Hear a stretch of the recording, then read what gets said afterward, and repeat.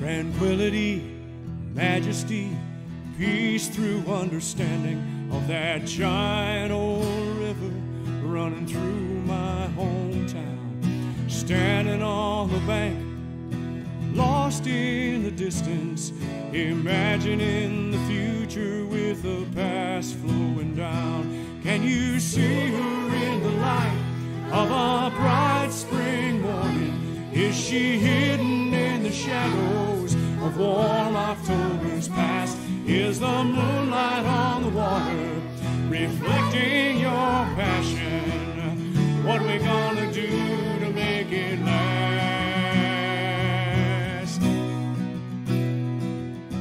Wrap your loving arms around the heart of that river.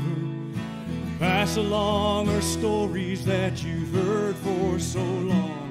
Take a stand for Mother Nature and her hypnotizing waters. Sing that river song.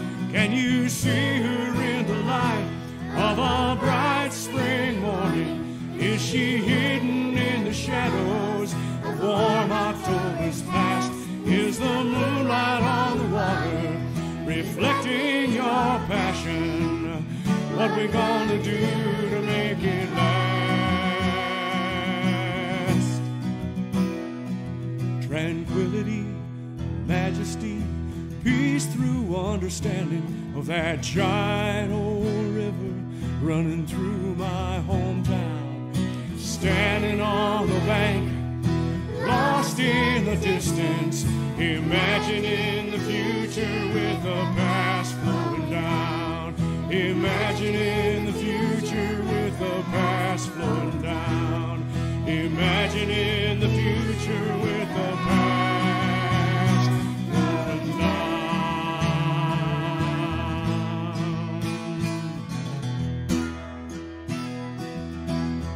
Welcome to the Sun Foundation's virtual clean water celebration. We are so excited to have you here along the banks of the Illinois River. Today, we are launching a new version of our interactive platform that includes some really fun games that you can play, some really wonderful video, and a chance for you to become a clean water champion. Our first video in the series that ties to one of the games is Dr. Jost from Bradley University. Watch closely. My favorite moment is some of her students actually came to the Clean Water Celebration when they were young, 4th, 5th, 6th grade, and now they're working on a degree in environmental sciences. We are here to inspire you to take action. This video will give you some ideas on how you can be a clean water champion.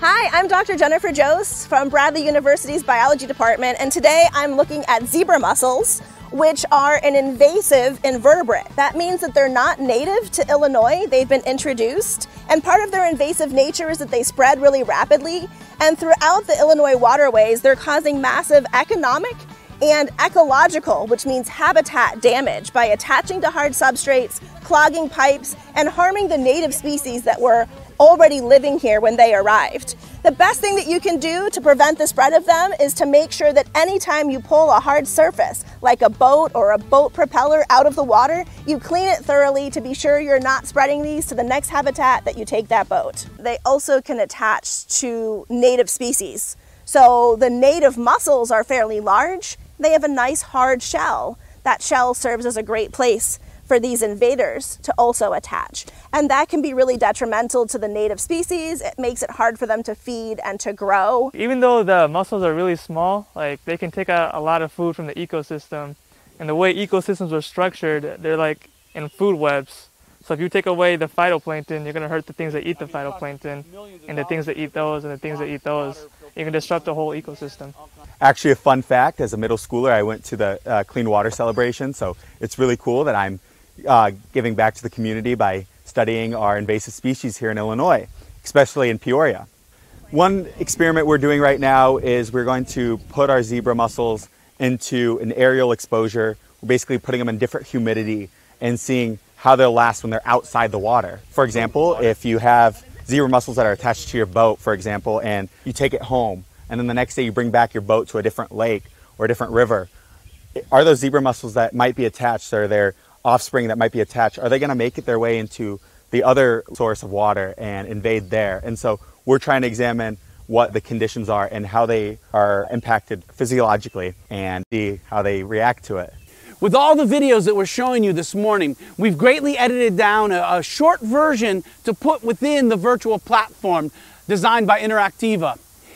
You can go to the Sun Foundation's YouTube channel and you can watch a longer version of the video that gives you a lot more detail, a lot more information and inspiration so you can become a clean water champion.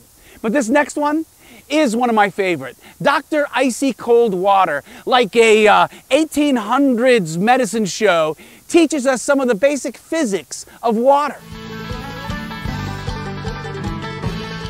Good morning, folks. I am Dr. Icy Cold Water, and I am here to tell you about my mystical hydration formula. This formula is rare in the universe. This formula comes from the unique blue planet, and it is capable of cooling large land mammals, leveling large landscapes, acts as a special property when used in chemistry. It is a unique and absolutely essential property, and it's something that you absolutely have to have.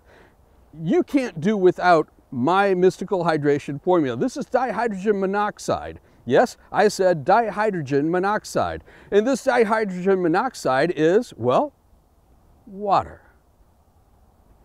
You do want water, yes? And you want clean water, yes? So this is a meter stick. Everything is measured out according to a meter, and say this is like, 100 centimeters, right? So measuring out the centimeters, I have 97% of all the water in the world is in the oceans. It's salt water. And we have 2.4 in ice, locked in ice and frozen properties, and 0.6, which is in processes, which means that out of all this water, only the red end of the stick is all the fresh water you will ever see or use in your lifetime. My guess is you probably have never seen an 1850s or 1880s medicine show like Dr. Icy Cold Water. But wasn't that great fun? And I, as a science teacher, learned something about the physics of water. Do check out the longer video. But when you enter the game platform, one of the really cool things is there's like a treasure hunt, a little bit like an Easter egg hunt. There's some duck stamps you look for. And if you get a good set of them, you can learn a lot about ducks, duck migration, and duck hunting.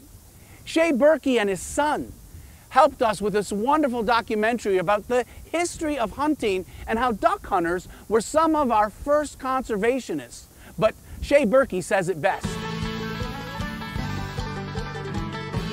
Hello everyone, my name is Shae Birkey, and I've been hunting since I was 11 years old.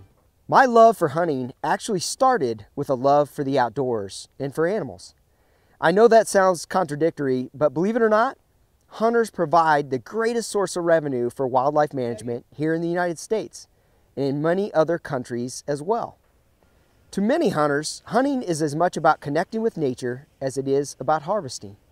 It's about being outdoors, spending time with families, exercising, honoring our history and traditions, providing needed wildlife population control, and funding for wildlife management through license and equipment sales. Given that we are likely to continue the trend of more people living here on Earth, do you think it's important to have areas that we protect and use wisely with forethought to the future? My hope is that you are now starting to wonder how you can get involved in conservation. It's really quite easy. First, join a conservation group like Ducks Unlimited or the Nature Conservancy. You can also contribute directly through taking a hunter education course, a Learn to Hunt course, buying your very own hunting and fishing licenses to represent responsible hunters the world over. I hope you've enjoyed our conversation today, and I'd like to leave you with a quote from Aldo Leopold himself for you to ponder. We shall hardly relinquish the shovel, which, after all, has many good points, but we are in need of gentler and more objective criteria for its successful use. I grew up in a family that loves to hunt and fish. And I learned early on that actually duck hunters in particular are important in the history of conservation, and that hunters and fishermen understood that we need to conserve the habitat, we need to conserve the resources. And honestly, what's good as far as habitat for ducks is good for a great variety of birds. They use these rivers for migration. There's another really fun game where you can help birds succeed in their migration. As a matter of fact, standing here on the river, I found the tip, I believe it's a right primary wing feather from a white pelican.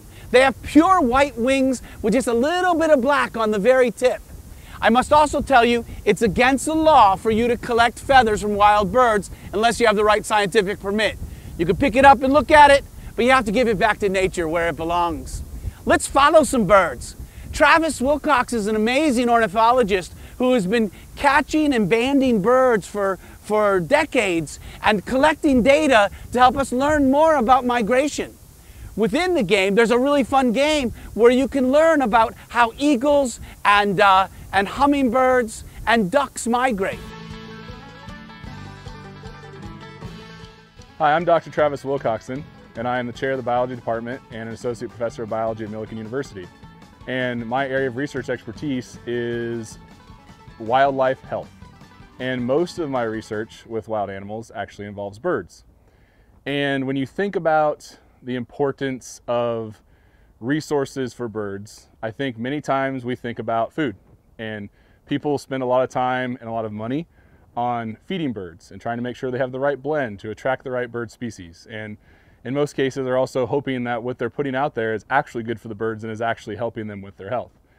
But to be honest, outside of maybe a bird bath once in a while and a water source in your yard, I don't think people tend to think as much about the importance of water on a big scale for the health of birds. But water also provides for the other resources they need. Water provides for the trees, water provides for the plants and the habitats in which these birds reside. Water provides the nourishment for the seeds that these birds eat if they're not coming to your feeder. Water provides the nourishment for the insects that they eat as well. And so every time a bird is out there and it's pursuing some type of meal, there's water involved in the acquisition of that food. Promote the conservation of birds, promote science in local community organizations and to the general public. And if you are a voice for clean water, then you are also a voice for healthy birds. I do love bird watching, and hanging out with Travis is always a great day. I love bird watching almost as much as I love fishing. And there's so much we can learn about the great web of life and our relationship within it from a fisherman.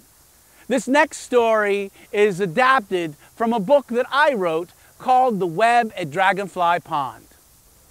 One day I was out fishing with my dad, and mosquitoes were eating us alive. Bzz, ah, ooh, ah, and there goes one with a pint of my blood. As soon as that mosquito flew away, out of nowhere came a dragonfly and ate the mosquito who had eaten me. Moments later, the dragonfly landed on a lily pad, and a great big bullfrog whipped out its tongue and swallowed the dragonfly whole. Brrrump, brrrump. The frog lives in two worlds, swims in dark pools and leaps about upon the land at dusk, singing to the moon, hoping another frog hears his song, but mostly singing because it feels good in his throat. When the frog began, splash! Up came a largemouth bass. A huge fish swallowed the bullfrog, swam off to the bottom, resting and digesting. Just then, I cast my lure over there, and sure enough, oh, I got it. I reeled it in. It was the biggest largemouth bass I'd ever caught. And when I cut it open and I cleaned that fish, inside its stomach, I found a bullfrog. And inside the bullfrog, I know it was dissolved, but I imagined a dragonfly. And inside the dragonfly, bzz, the mosquito who'd eaten me. As I ate that fish for dinner, I realized you, me, we are all part of the great web of life. One thing that impacts us every day, one impact you can have every day, are the 3 R's. I'm not talking about reading and writing and arithmetic, because that one starts with an A. But reduce, reuse, recycle. One very important form of recycling is composting. We had the opportunity to go and visit one of the largest composting facilities in the Midwest. Our next mini documentary takes you there so you can see composting in action. And there's a really fun game where you can choose what things are recyclable, what things are compostable, and how can we make a difference? How can you be a clean water champion? What can we learn from Better Earth composting? So today we're at Better Earth to talk about how you can reduce your waste. How can you reduce your waste stream? How can you turn garbage into a useful material? And Paul Rosenbaum, who created Better Earth, is here to take us on a little tour. We've got all the municipalities around. We get their yard waste, which is grass, leaves, and brush. We bring them over here to our mixing pad and our grinding pad. We have that to mix in with our nitrogen sources, such as our food waste and our grass when it comes in. So within a week, you don't see anything once we get in the rows and the microbes start working on it. You won't see the bones, the fish head, or anything. It just breaks down quickly. From start to finish, it takes 3 months. It takes 2 months to roughly compost it down, then about a month of curing. That's what we call it. Then it's ready to go in the bag. That is genuinely exciting to think that trash turned to treasure, that old cliche, that your food waste from your school cafeteria can be turned into fertile soil to help grow next year's vegetables. Garbage to gold. From garbage to gold. And it's black gold. We've got 5 rows right there that are about halfway done. They've been composting for a month. Landfill, it would take 30 years. Well, this is where the end product comes out at. This is our 1/2-inch screen compost. It's just nice and fine. It's ready to go, ready for the gardeners. Put it in the hole of the ground. To make a plant grow well, it's what's under the plant that makes the difference.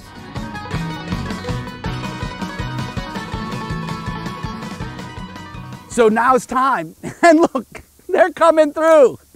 Everybody's here to join us for this great day. We're launching a new version of the Sun Foundation's virtual clean water celebration.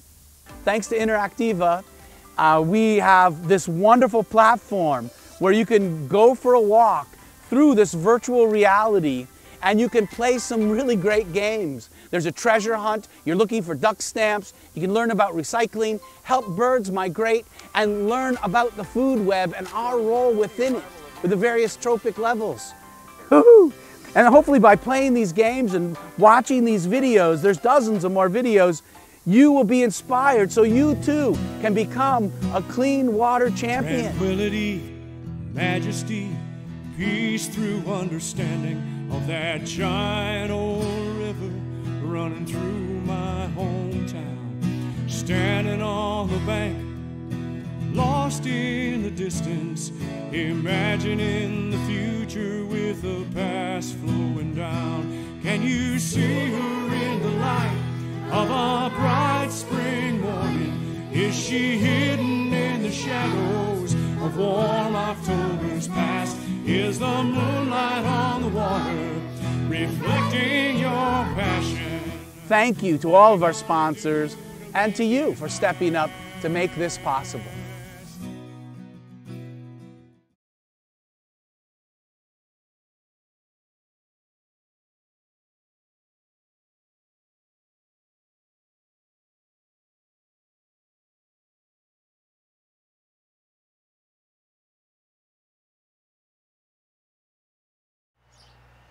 Good morning. We are so glad that you're here. This is going to be an exciting day. We couldn't have found better weather. We're at Forest Park Nature Center. The river's just beyond those trees. You have to believe me on that one. And we're going to have several live guests in the studio. We decided not to have any dead guests. They're not as much fun. And we're going to be showing videos throughout the morning. Today is the day of the virtual clean water celebration from the Sun Foundation. I want to again echo gratitude to all of our sponsors who make this happen. And throughout the morning, we're going to alternate between live in-studio guest and running some of the great videos. But it's also the launch of the new game platform. If you go to the Sun Foundation's website, you can watch all the videos, you can log into the game and learn to be a clean water champion. We need you. We need every one of you to be a part of making a difference for not only the health of the environment, but the health of clean water. Now, one of our first guests here, our very first guest in studio, works for Illinois American Water, who has been one of our major sponsors throughout the long history. We're close to 30 years now. And Trip Barton, he just introduced himself to me as someone who's a nerd herder. I love that name. So Trip, tell us a little bit about your job and what do you do for Illinois American Water? Sure. Good morning, everybody. So I am an engineering manager with Illinois American Water. We cover my area covers pretty much like Illinois River to Mississippi River, I-80 down to Springfield. But our company covers the whole state, and our bigger company covers most of the United States. But our engineering group basically builds anything that's capital improvement wise. So like water main replacements, water towers, water treatment plants, and the like. You were talking earlier about the UV light filtration. That's fascinating to me as a science geek. Tell me how that works real briefly. Sure. So basically it's a tanning bed on steroids, and that's and that takes care of it. No, so basically there are viruses that are in water, especially on surface water, and to make those safe for the public, it goes through a UV system, and then it inactivates those viruses. So then it's safe to drink for the water. We also, on top of that, we still disinfect like we normally do. But the UV system offers some options to use less chemicals, and then make it a little bit of a safer option for folks. And you know, I'm drinking Peoria water, which I know some of it comes from the river and some of it comes from groundwater, the San Cody Aquifer. Correct. And this is actually what a lot of people will put in a plastic bottle and sell for dollars a gallon. Sure. And you can get it for pennies a gallon and drink it yourself. Absolutely. Our well field is about half a mile away from here. Yeah. And then the treatment plant's about 2 miles that way. So no, it comes, depends upon where you're at, where the water comes from. But most often it's a mixture between surface water, like a river or a lake, and then groundwater through a well. So this next video we're about to watch is a tour of your facility with one of your cohorts. Can you tell us a little bit about Pam and this tour? Sure. Pam Ingersoll-Gody is our water quality expert, and she works at the main plant here. Actually, she covers the same area that I do, actually even more so. And then, but no, she is going to explain how the process works for treatment and specifically for surface water treatment. So the plant that we toured here is our Illinois River plant in Peoria. Long story short, she'll go through the processes, but there's an intake on the river. It goes through filtration, settling, UV, and then also final disinfection before it goes out to the system. But it's a pretty interesting process.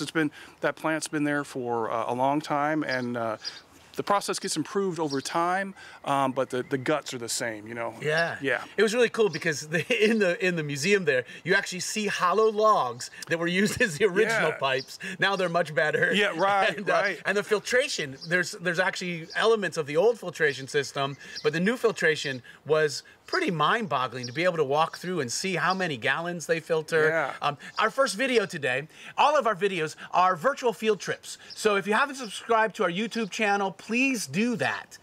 Because then you can go and see, you can take your class throughout the country. We have videos from all over, but this first one was filmed locally, literally just down the road from here. And it is a tour of Illinois American Water, much like your water filtration plant wherever you live. Let's go. Hi there, and welcome to Illinois American Water. My name is Pam Gody, and I am one of the water quality leads here for Illinois. I'd like to welcome you today to take a tour of our treatment facility and learn how we bring the river to your tap. Where we're standing right now is the original treatment plant facility when we originally just used groundwater. It was built around 1890 with the Romanesque idea.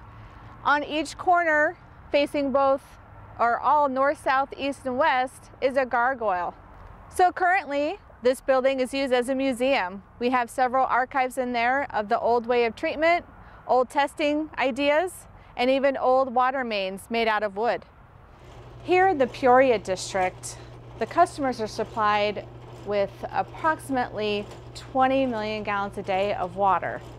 That water comes from 4 major plants in the Peoria district. We have the river plant here down on the Illinois River, and then we have 3 other just groundwater plants.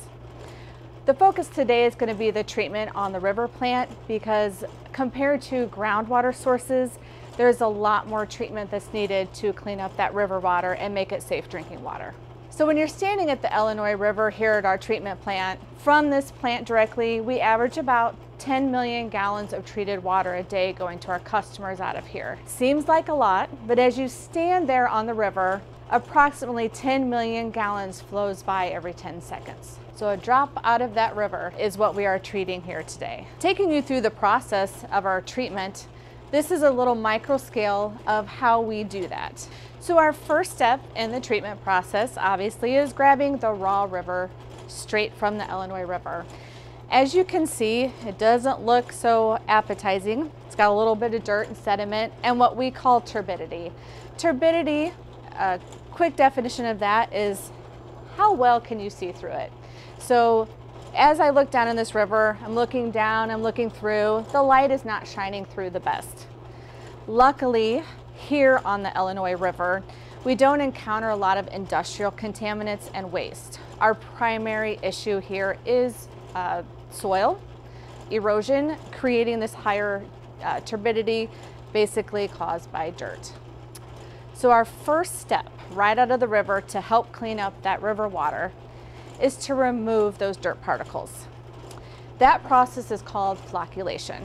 In flocculation, we actually add a chemical, fancy name, called aluminum chlorohydrate polymer blend. And it's just a fancy word for a chemical that makes those negatively charged dirt particles want to stick together and party together. When we add that flocculation chemical, we stir it, get that all mixed up so it can contact as much dirt particles as possible. From there, we send it to the sedimentation basin. And in the sedimentation basin, you can see, basically we just stop stirring it. And we let all that dirt that has been become larger, heavier, we let it sink to the bottom of these huge basins. Each of those sedimentation basins are approximately 2.1 million gallons. What we do next is we take that clear part of water off the top. The name for that is a supernatant. And that water itself is piped over to large filtration devices that we have. What we have at this river plant is called gravimetric filters, and they are GAC filters, granular activated carbon. So that clear part of the water can come off and goes through our filters.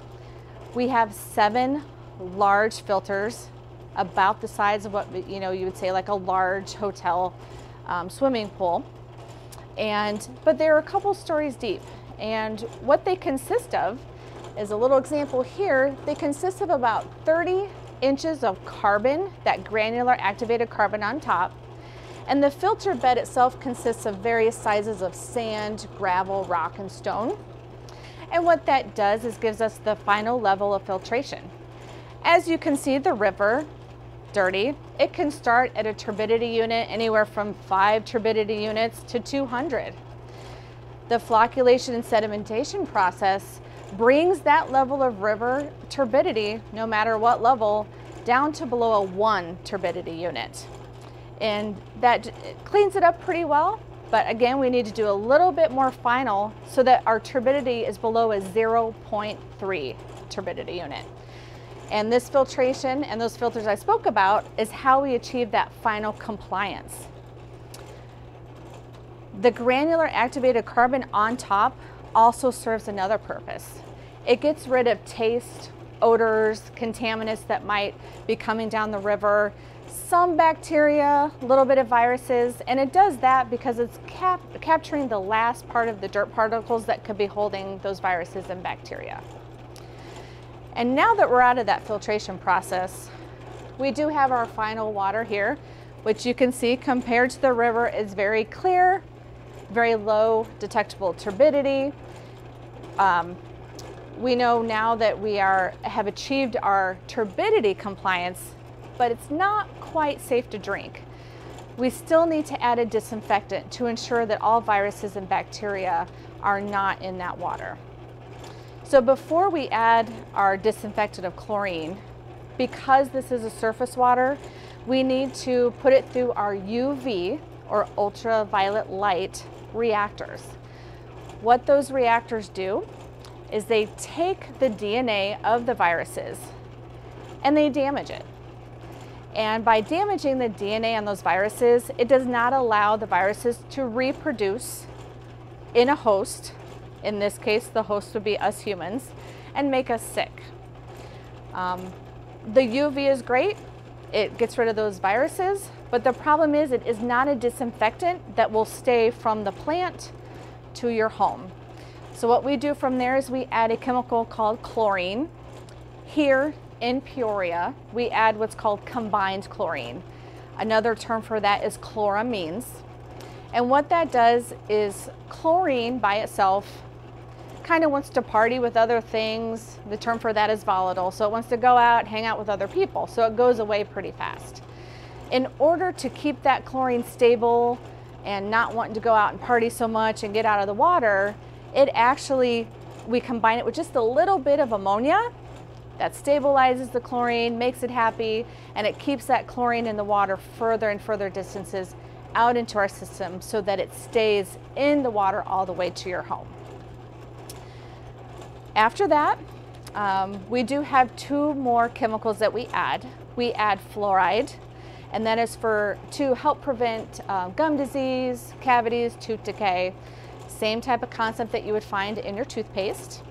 And the last chemical we add is very important to prevent corrosion in the pipes. And that is a corrosion inhibitor that is also called an orthophosphate. That orthophosphate coats the pipes. It is our pipes that are transmitting the water to your home and your own internal plumbing. It helps prevent the metal leaching from those pipes into the water. So that is the final step of our treatment process here at the river plant. And you may think to yourself, okay, you've added all these chemicals. It's safe to drink. That's all you have to do. It is, but we can't just send it out and be like, oh, good luck, I hope it's safe. There is testing going on 24/7 at this treatment plant.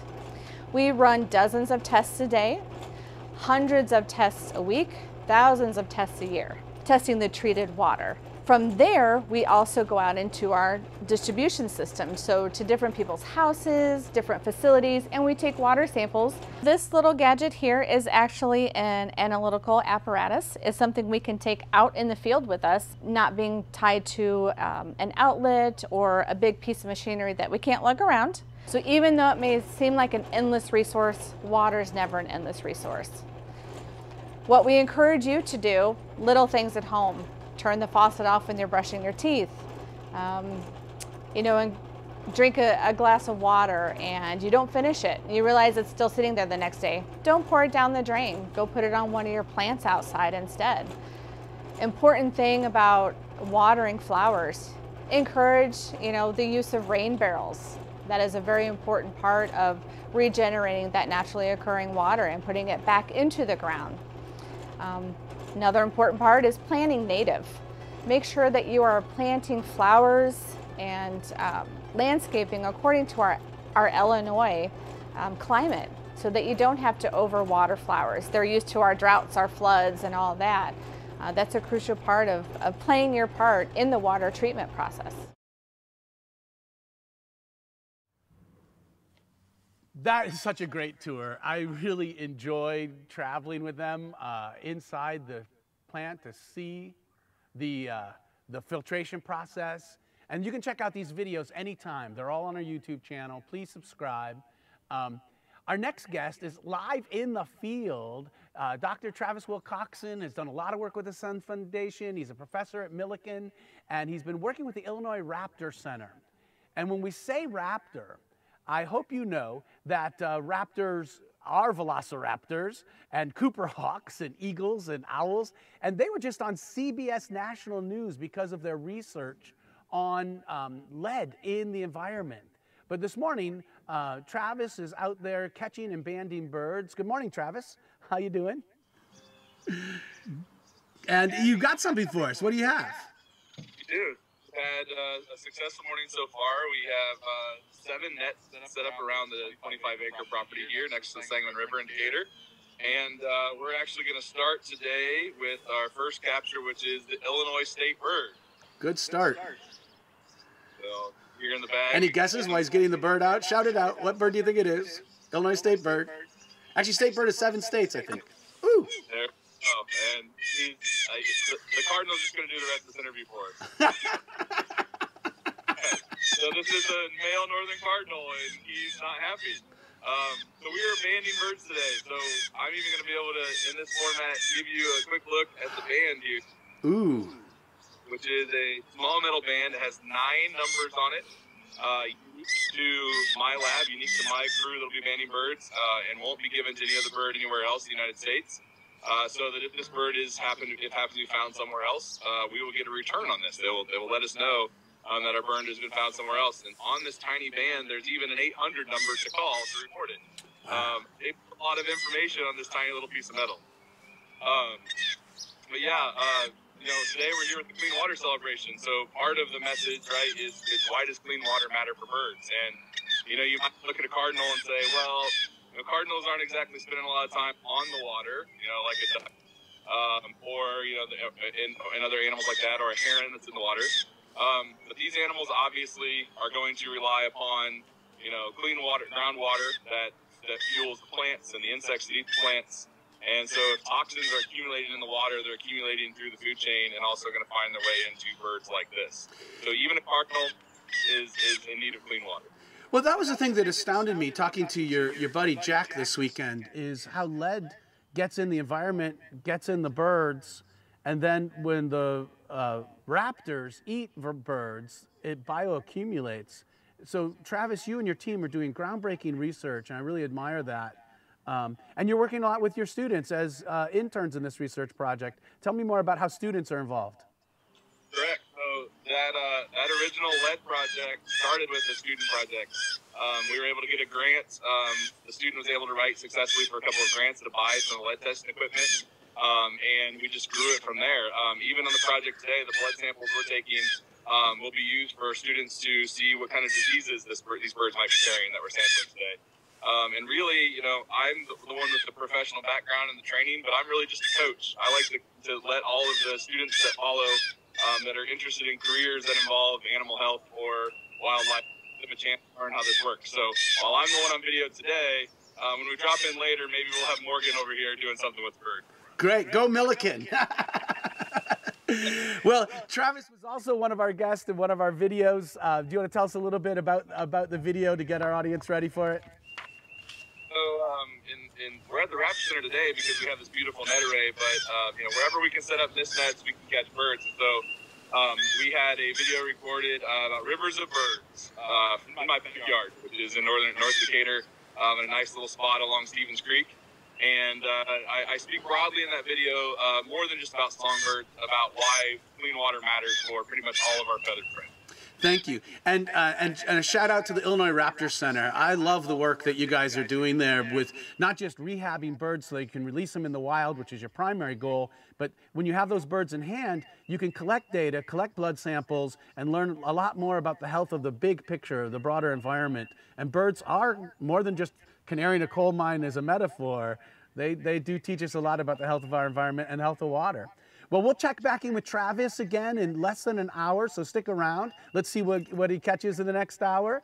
But let's see Travis's River of Birds. I think we're ready for that. Hi, I'm Dr.Travis Wilcoxen, and I am the chair of the biology department and an associate professor of biology at Millikan University. And my area of research expertise is wildlife health. And most of my research with wild animals actually involves birds. And when you think about the importance of resources for birds, I think many times we think about food, and people spend a lot of time and a lot of money on feeding birds and trying to make sure they have the right blend to attract the right bird species. And in most cases, they're also hoping that what they're putting out there is actually good for the birds and is actually helping them with their health. But to be honest, outside of maybe a bird bath once in a while and a water source in your yard, I don't think people tend to think as much about the importance of water on a big scale for the health of birds. You don't necessarily see birds spending a lot of time drinking. And in fact, that's part of the biology of birds. Many birds don't spend a lot of time drinking. They can sustain themselves just on the water that they produce from eating their food. But water also provides for the other resources they need. Water provides for the trees, water provides for the plants and the habitats in which these birds reside. Water provides the nourishment for the seeds that these birds eat if they're not coming to your feeder. Water provides the nourishment for the insects that they eat as well.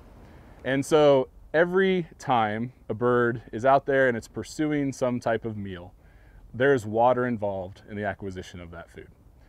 Further, birds take migratory paths oftentimes from one area to another. Now we know we have resident birds that will stay in one place all year round. And for the most part, those are the ones that you see visiting your feeders the most. And yet there are still many, many species that will spend their winter in one place, their summer in another place, and they actually have to stop over other places in between. And if you look at major migratory paths for most of these species, what is the primary thing that they're following? The water. And we're here in central Illinois, and we are part of the Mississippi River Flyway. It is one of the major migratory paths for most bird species, from the smallest of songbirds, or the hummingbirds even, all the way up to large raptors that make long migrations. And the quality of that water is critical at all of those points along the way. The purpose of bird banding is to be able to track birds through those patterns of migration. So when they follow those migratory pathways, we can keep track of how many of them are making it from one point to another, how many of them are surviving to the next year. And locally, it helps us understand, in my research, the health of those birds, because we can capture them one time and capture them later. We can look at the individual identifier band on that bird's leg and know exactly where that bird came from, exactly what condition it was in when we first caught it, and now we can compare that to how it's doing now. And that gives us a sense of how the bird populations are doing and how we're doing to protect those bird populations. And so in my research, we have spent a lot of time trying to get a better understanding of the health of the birds, again, from the effects of feeders, from which we found that in general, when you feed birds, you are in fact helping them become healthier animals. Now, there are some exceptions. So for instance, if you don't clean your feeders, there can be a greater risk of disease. And we obviously don't want to be spreading disease at a place where we're trying to attract birds to our locations. Some of those diseases can also be spread specifically through the cleanliness of the bird bath. So again, back to the connection with water, bird baths can be common places where salmonella can accumulate, and so cleaning the bird bath once in a while is also important for the health of the birds. Other things that we found through our bird feeding research is that there are certain diseases that can be spread to birds that have nothing to do with your feeders, but the birds actually may have acquired a disease somewhere else, say from a mosquito bite, and they're coming to your feeder to actually try to clear themselves of the infection, to try to increase their nutrition and to make themselves healthier. And so in a lot of ways, keeping feeders out there are helping birds. They're bringing birds close to you. They're helping you connect with nature. And that's something that is really great for all of us who care about wildlife.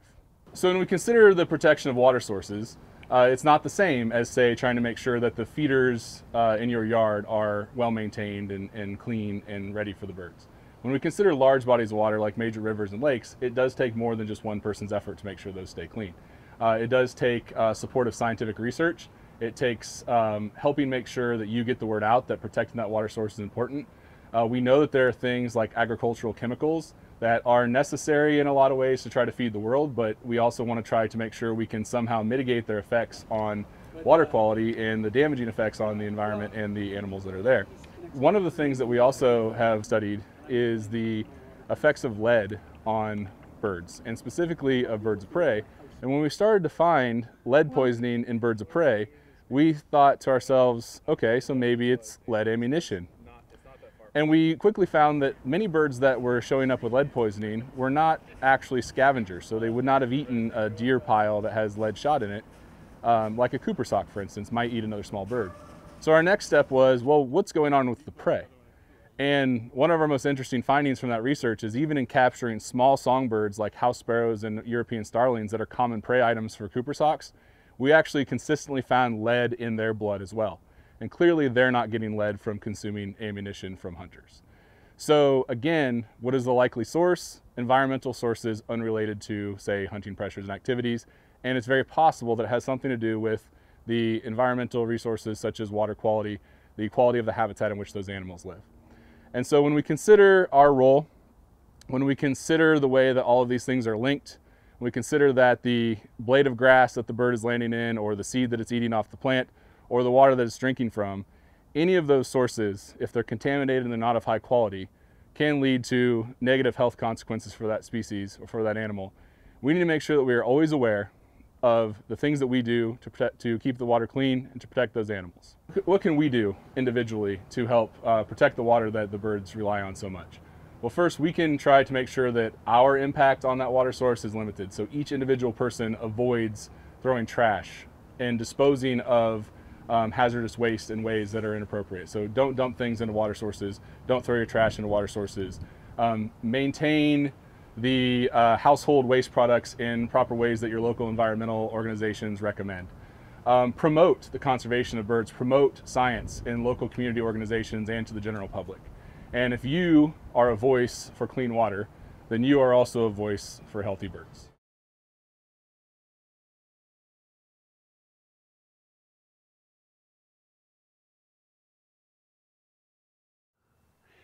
So we'll check back in with Travis in just a little while. He's such a phenomenal person, and I love that he's training the next generation. You too can be a clean water champion, as he clearly is, and working with the Illinois Raptor Center, just doing really great work. Well, we have a special guest in the, I keep wanting to say in the studio, but we're outside at Forest Park Nature Center with these beautiful bluebells blooming behind us. And sitting beside me is one of my good friends who will be providing some music. Since we just finished one bird video, we're going to another in a moment. Let's hear from Mr. Barry Cloyd and a song that he wrote about the American bald eagle.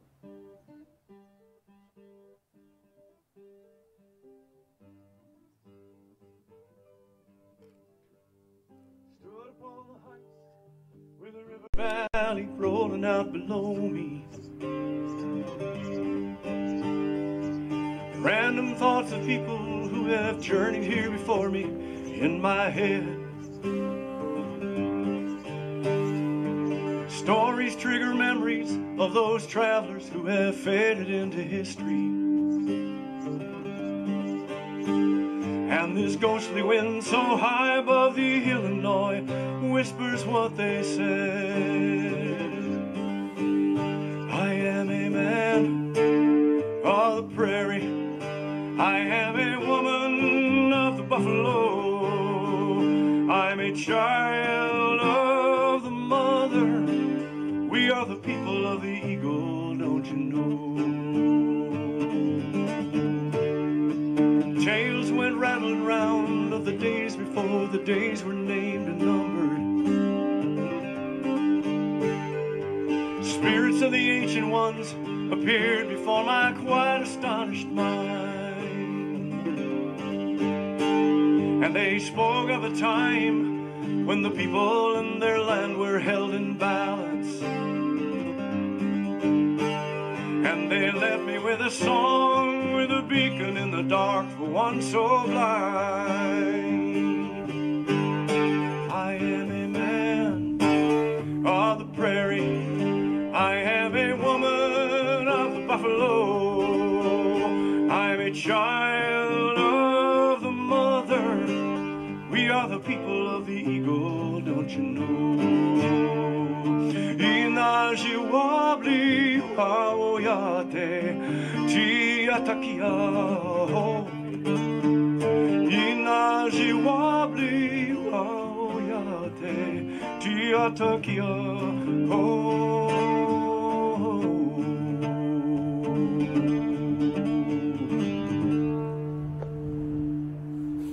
Thank you, Barry. That is such a great song. It's one of many that he has written that I really love. We'll hear more from Barry later. But while we're in the world of birds, there are a couple of junior high and high school students. I call them the McPhie cousins. It's actually John McPhie, Joseph Hiatt, and Charles Hiatt. And it started as an Eagle project, a Boy Scout project to clean up a neighborhood park. And then they started planting native flowers for the birds. Because if you plant native plants, it's better for the birds. And then they realized that what they were doing was creating a carbon sink that has an impact on the climate. Then they wrote a grant and raised $10,000 and did Zoom programs during COVID to train other junior high and high school kids up and down the California coast. Literally from San Diego to San Francisco. They've done dozens and dozens of these projects. They are the epitome of clean water champions. Not only have they done this phenomenal work themselves, but they've been an inspiration to others, provided training, provided plant material to reverse climate change. You can do this project in your backyard, in your neighborhood. But let's go to the mini climate makeovers along the California coast with the McPhie cousins. Birds are real. So is climate change, and so is your ability to help.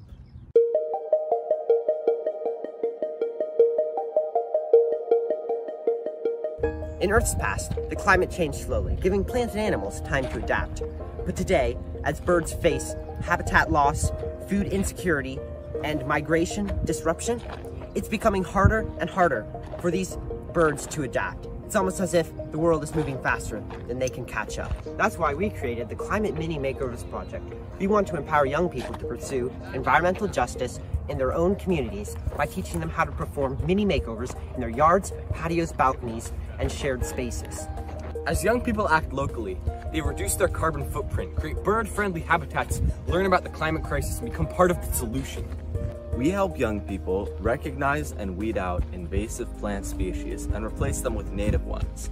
In order to survive, birds need the native species that they evolved with. The problem with the plants that are available in many nurseries is that they are exotic species that come from other places.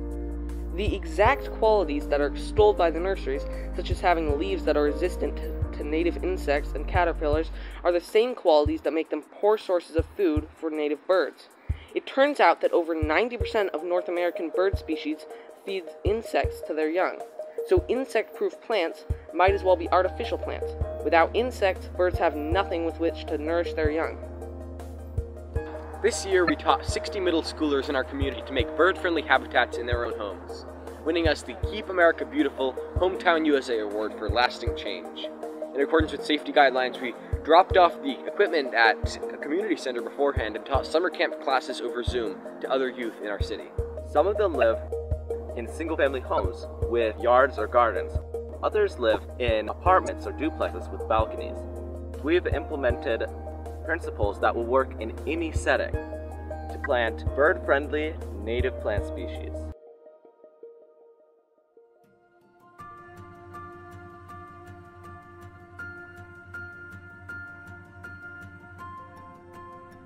It isn't enough to understand that we have a responsibility to them, or to comprehend on a logical level that we cannot make it through life without them. It isn't even enough to feel that we should stop and help, or that we will be glad later if we do stop and help. We actually have to do it. John James Audubon once said, quote, "A true conservationist knows that the world is not given to him by his fathers, but borrowed from his children." We want a world that future generations can live in, one where they will appreciate the beauty of nature.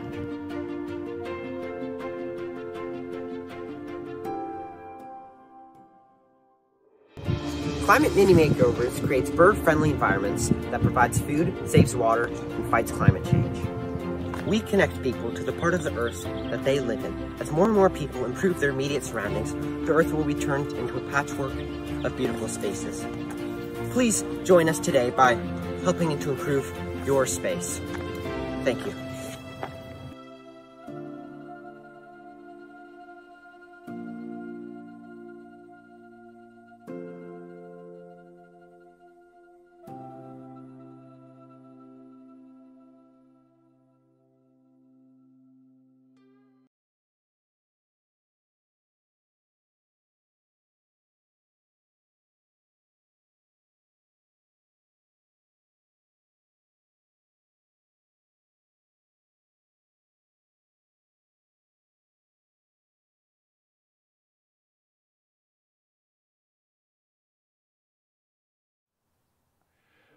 Well, that is one of my favorite student-produced videos.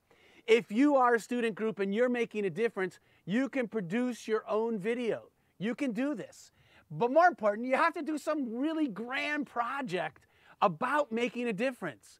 So look around your local environment. Could you clean up a neighborhood park as they did? Are you concerned about bird migration routes as they are? Do you want to make a difference for climate change as they did? I mean, wherever you live, look around. There are very important projects that need to be done. And you can do these things. I'm going to throw it back to Barry here for a little bit of a song, and then we have some more guests, and we have a special award we'd like to give them. But let's hear another tune from Barry Cloyd. When I was a child, my family would travel. So have a seat here. Down to western Kentucky where my parents were born. I'll sit on and scoot over. There's a backwards old times often remembered.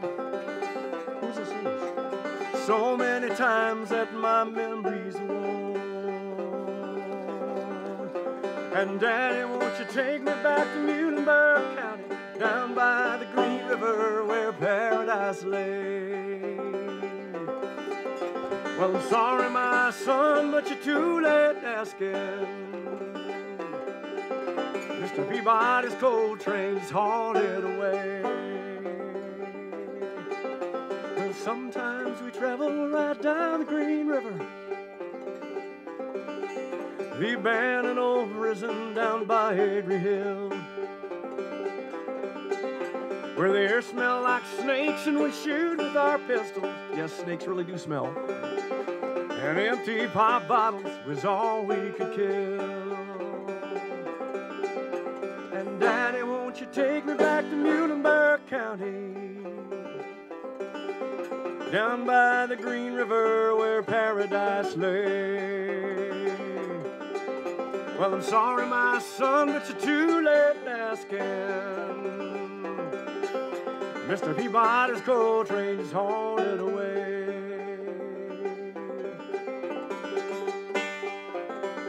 This goes out to John Prine, wherever he may be.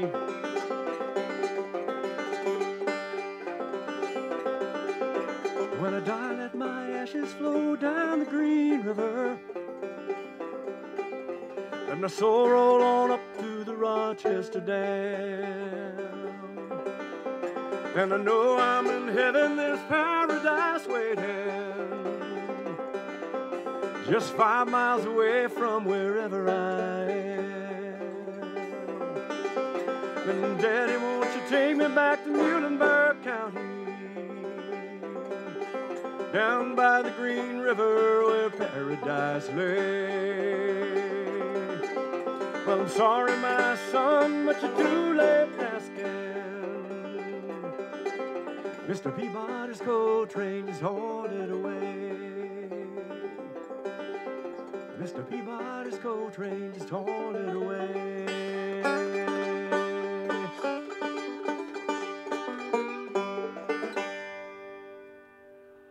Thank you, Barry Cloyd. You're welcome, Brian Fox Ellis. That's a great song. We'll hear more from Barry throughout the morning, and we're so glad that you are here because you're the ones who are going to go out and make a difference. We were just talking about making your own video, and I'm so thrilled to have truly some of the best videographers and photographers and artists who have committed their life to making a difference in their community. Doug and Eileen Loenig are very much involved in Big Picture, which is a wonderful project to beautify the city of Peoria, doing lots of great murals. But water has long been a passion for them. And tell us a little bit about your connection to water. Well, first, welcome Doug and Eileen. Let's give them a round of applause for their great work. Tell us a little bit about your work, and especially as it relates to water. Well, I think we have been focused on the possibility of doing things good for water ever since Clean Water Celebration began well over 25 years ago. What is it now, 28?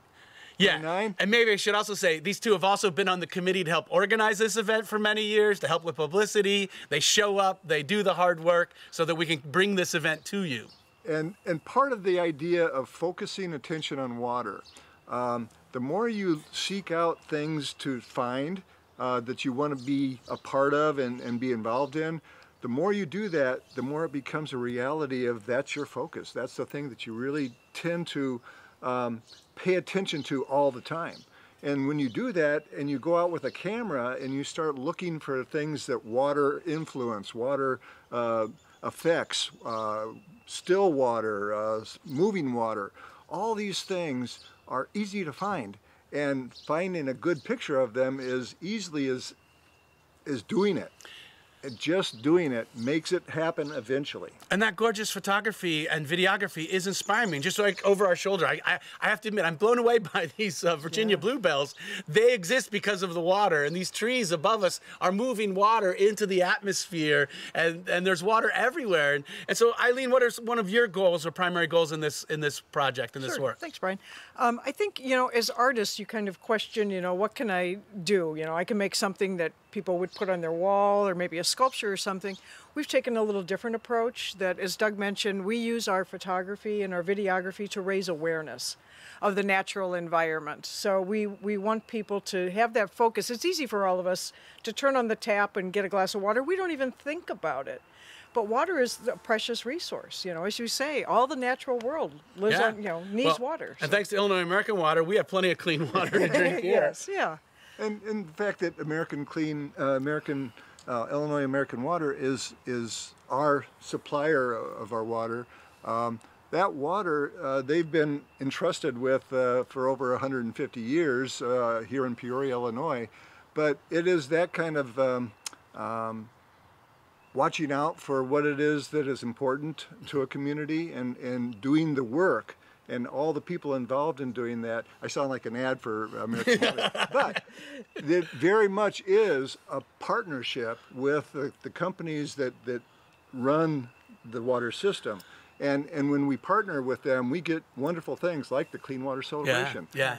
Well, I do want to sing your praises in particular. As a matter of fact, today we are very excited to award the both of you for your long commitment to the Clean Water Celebration, for the beautiful work you do to raise awareness about water issues through your art. We would like to give you the Making Waves Award. If you want to go ahead and open it up. Everyone loves the big reveal. Yes, this is an amazing award. I got one a couple years ago, and I'm so glad that we've changed to a new form. We've actually hired this beautiful local artist, Jeremy Draper, as a glass blower, and so you actually get the earth globe. Isn't that beautiful? You get a globe of water. That's great. That is beautiful. For your beautiful work. Isn't that great? And I have to say, we have attended the Clean Water Celebration for years and seen these awards being given out and just admired the people who made that. So thank you. We are honored. Well deserved. And any one of you could earn this beautiful award if you make a difference in your community. We love giving out Making Waves Award. Cool. So we're about to watch your video. One of the things that really captures me is all the places you've been. If you want to just quickly tell us a little bit about the making of and some of the places we're going to go visit in just a minute on our next field trip. I think what stands out in my mind is the honey rice terraces that we're going to kind of see in that. But when you go to an environment like that, the people there, it's the honey people of China, and they live in close work with the water in the area. They recognize the importance of water in their lives because the rice terraces are done by that, and they work all as a communal group to support that. So it's really fascinating. It's not easy getting there. It takes a lot of little bus rides. Driving through the fog. In the fog. Through the water. Yeah. Through the cloud sea. Cloud sea is how they refer to it. The cloud sea. Yeah, the cloud sea. I love that phrase. Yes. We should all use that next time we see a good fog. Yeah.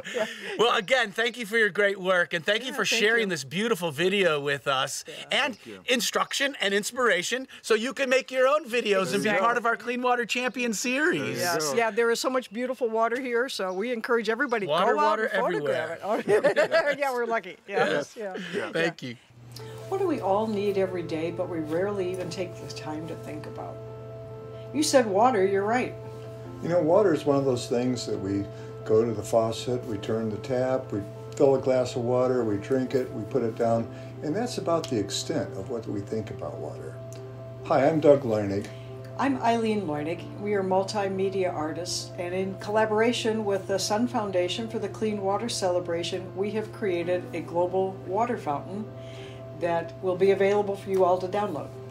In this download, we have some of our finest work that we are giving away because we know that it's important for the Sun Foundation Clean Water Celebration to focus on a very important message about water.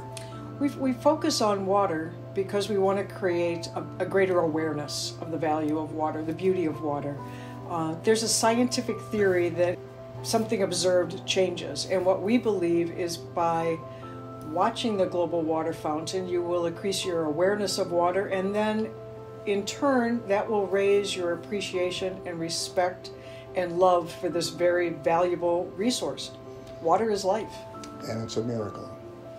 So we're going to share with you here just a couple backstories about some of our experiences in creating the global water fountain, and we're going to start with a taxi ride through the Cloud Sea in southern China. This is an area where the Han people live, and for over 1,300 years, they have farmed the mountainsides by creating terraces, and they channel the water down from the forests above to sustain themselves and their crops. But as we're driving through the streets, we are not able to see. It's so thick. You can't even see the people that are on the sides of the road, and cars approaching appear out of nowhere. But once we arrive at the scene and we get out to shoot the pictures, we have seen the most beautiful images of our entire career. They're in the Cloud Sea, where the clouds come down and flow like waves through the valley.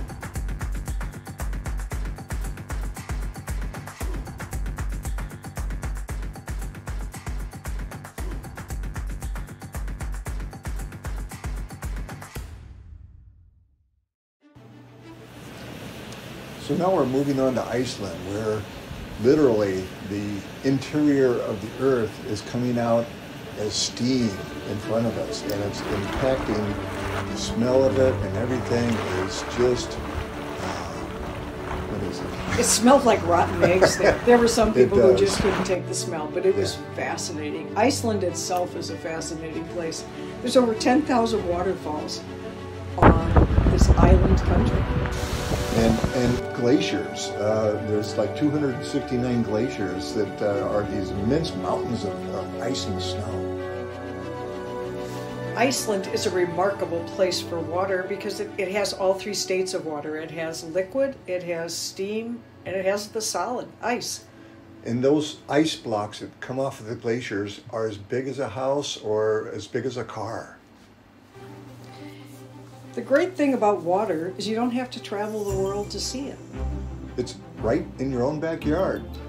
In fact, in central Illinois, we have such a plethora of water that we are connected to the Great Lakes and to the Gulf of Mexico with our body of water in central Illinois, the Illinois River. And in our photographic journeys, we've gone to get ice. A big ice cascade. We've gone out in the winter here in Illinois and photographed snow, just another form of water. You know, water is one of those amazing substances that it can appear as solid, it can appear as steam, which you'll see in the global water fountain, and the liquid form that we see flowing by in the Illinois River. You can even get puddles of water reflecting the world around us, and as the wind blows and water droplets form interesting patterns, those are the things that we focus on in our photography. Because water is life, and so we encourage you to download the Global Water Fountain, but don't stop there. Create your own water art. We like to call art for art's sake as art that you just produce because you want to. Well, we'd like people to shoot water for water's sake. That actually take your camera and shoot a puddle, shoot a water droplet, shoot water just for the sake of shooting a picture of water. You don't have to have a professional camera to shoot pictures of water. Any camera will do the job. All you have to do is use what you've got and just point it toward any water and take a picture. It doesn't have to be a beautiful picture. It doesn't have to be anything other than a picture of water. And the more you do it, the more you'll love it.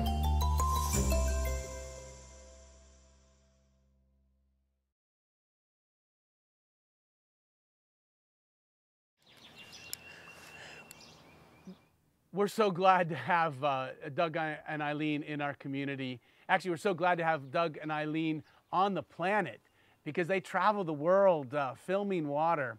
And actually, one of the things, if you go to our YouTube channel, you can watch that video whenever you like, but we're putting in a link so you can download your own screensaver that is this gorgeous perpetual fountain, very calming. I've seen their artwork actually in hospitals and doctors' offices because it's meditative and healing. When we heal our connections to the earth through water, we're healing the planet and healing ourselves at the same time. And again, there's a lot of good lessons in there about what good videography looks like. How do you tell a good story? We'd love to see your video and add it to our series for Clean Water Champions. Also, if you go into the interactive game platform that we're launching today, go to the Sun Foundation, launch the game. You can download it to your smartphone, your tablet. It's a really fun, kid-friendly game with a lot of like Easter egg treasure hunt kind of stuff. And you can see some of their work there as well. But we're going to toss it back to Barry. This is one of my favorite songs that Barry wrote. We worked together for many years on the river, and this is actually in part based on a little poem that I wrote that he turned into a much more beautiful song. River is a Time Machine. Barry Cloyd. Hey, thanks, Fox. What a pleasure to play this for you and you out there.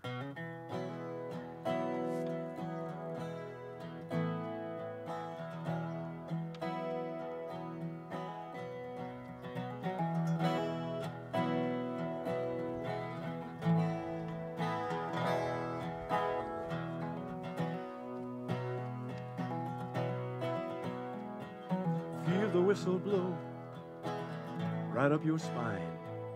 Catch the emerald blue reflecting sun. Passage to a simpler world is laying on the tide. Ah, this river is a time machine. Come on and take a ride.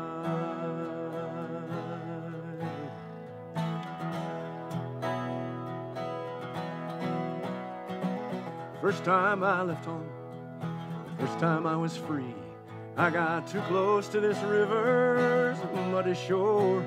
Oh, that spirit of the water wrapped her current around me. Ah, this river is a time machine. Take you where you long to be, and we'll roll on back to those wilder days. Buffalo grazing on the plain. Gamblers and their ladies in river towns. You all remember their names. Like Peoria? What do you think? So if you're feeling urge to travel on down the stream, let that river open up her past. Her passion for an older time is floating on the foam. Oh, this river is a time machine. Come on, let the journey last, and we'll float on back to those longer days. Lazy wood smoke drifting through the trees. Oh, paddle wheels, wigwams, and buggy rides. If you're going, get on board with me.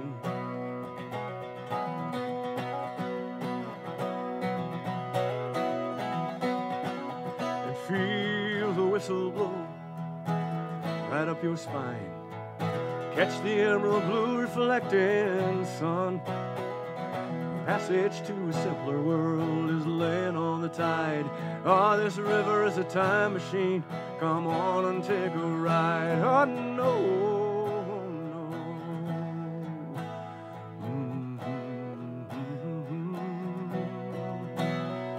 Oh, no.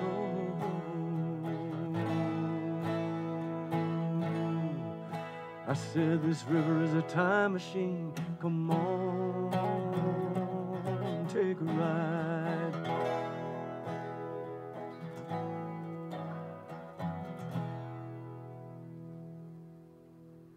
Thank you, Barry. That is such a sweet song. And wow, we're back in the field with Travis. Travis Wilcoxen is ready, and he's got the most phenomenal bird. This is the first time I've seen one this year. This bird was in South America a week ago, and it's just now arriving here in the Midwest.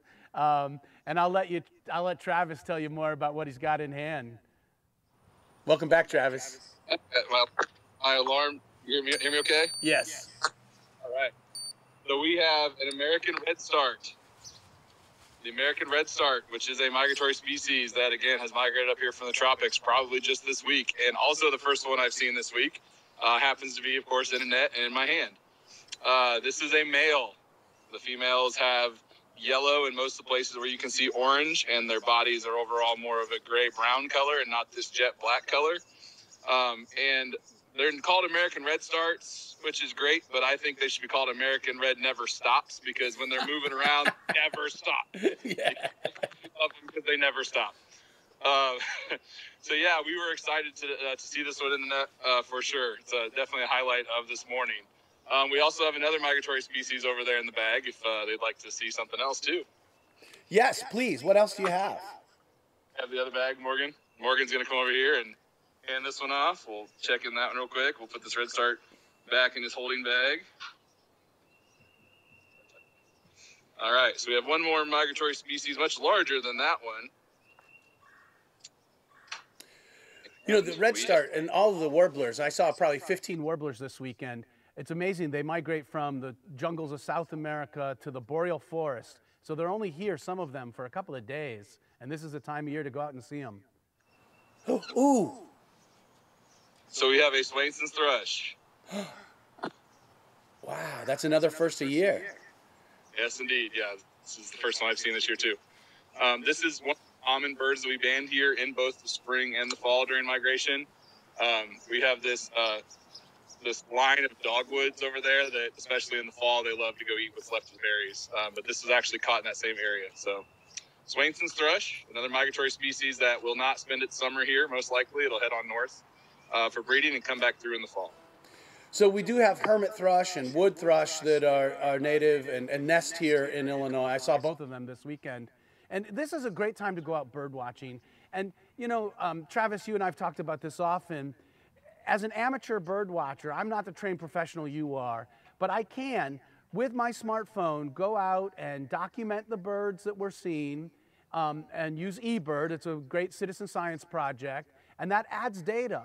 And we know that healthier rivers are migration routes for these birds. I mean, think about it. That bird in your hand could have been on the Amazon or maybe in Costa Rica just a couple weeks ago, and they come up the Gulf Coast, and then they follow the Mississippi north and up the Illinois River, across the Great Lakes, into the boreal forest. Just to map that out.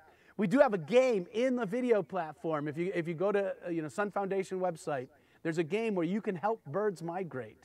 And you can see more of Travis's video that we saw earlier. Thank you, and thank you, Morgan. You want to say hi, Morgan? and Morgan, tell me a little bit about yourself in just a sentence or two. You're a student, or? Yep, I'm a student. I'm graduating this May, and I'm studying biology here at Millikan. Okay. And what brings you to birds and this project? The birds, I mean, bird banding in general, and I love just being out here in the wildlife. I also do a project too for my research with birds, specifically raptors. So yeah. So thank you again. We'll check back in with Travis later, but we're here live at Forest Park. I love that Swainson's thrush. And we've got another guest here. We actually have a four-legged guest along with a two-legged guest. Did you want to say something about this bird, or is that the Swainson? No, Swainson's. Okay. Sure you're good. Yep. We'll talk to you later, Travis. Bye. Well, here at Forest Park, they've got some really great wildlife. Actually, first thing this morning while we were setting up, we had a group of wild turkey just over my left shoulder, and they were gobbling. And while we were doing our sound check, there was a woodpecker right here on the dead tree behind me. But living in this forest is a little four-legged friend, and our two-legged friend, Christy, would like to tell you a little bit about him. Cool. So this is Dot, and she is a wood turtle. So she's a turtle that lives primarily on land, but might spend a little bit of time in water. We're a little bit south of her natural range, so she would probably be found more in like northern Illinois, Wisconsin area.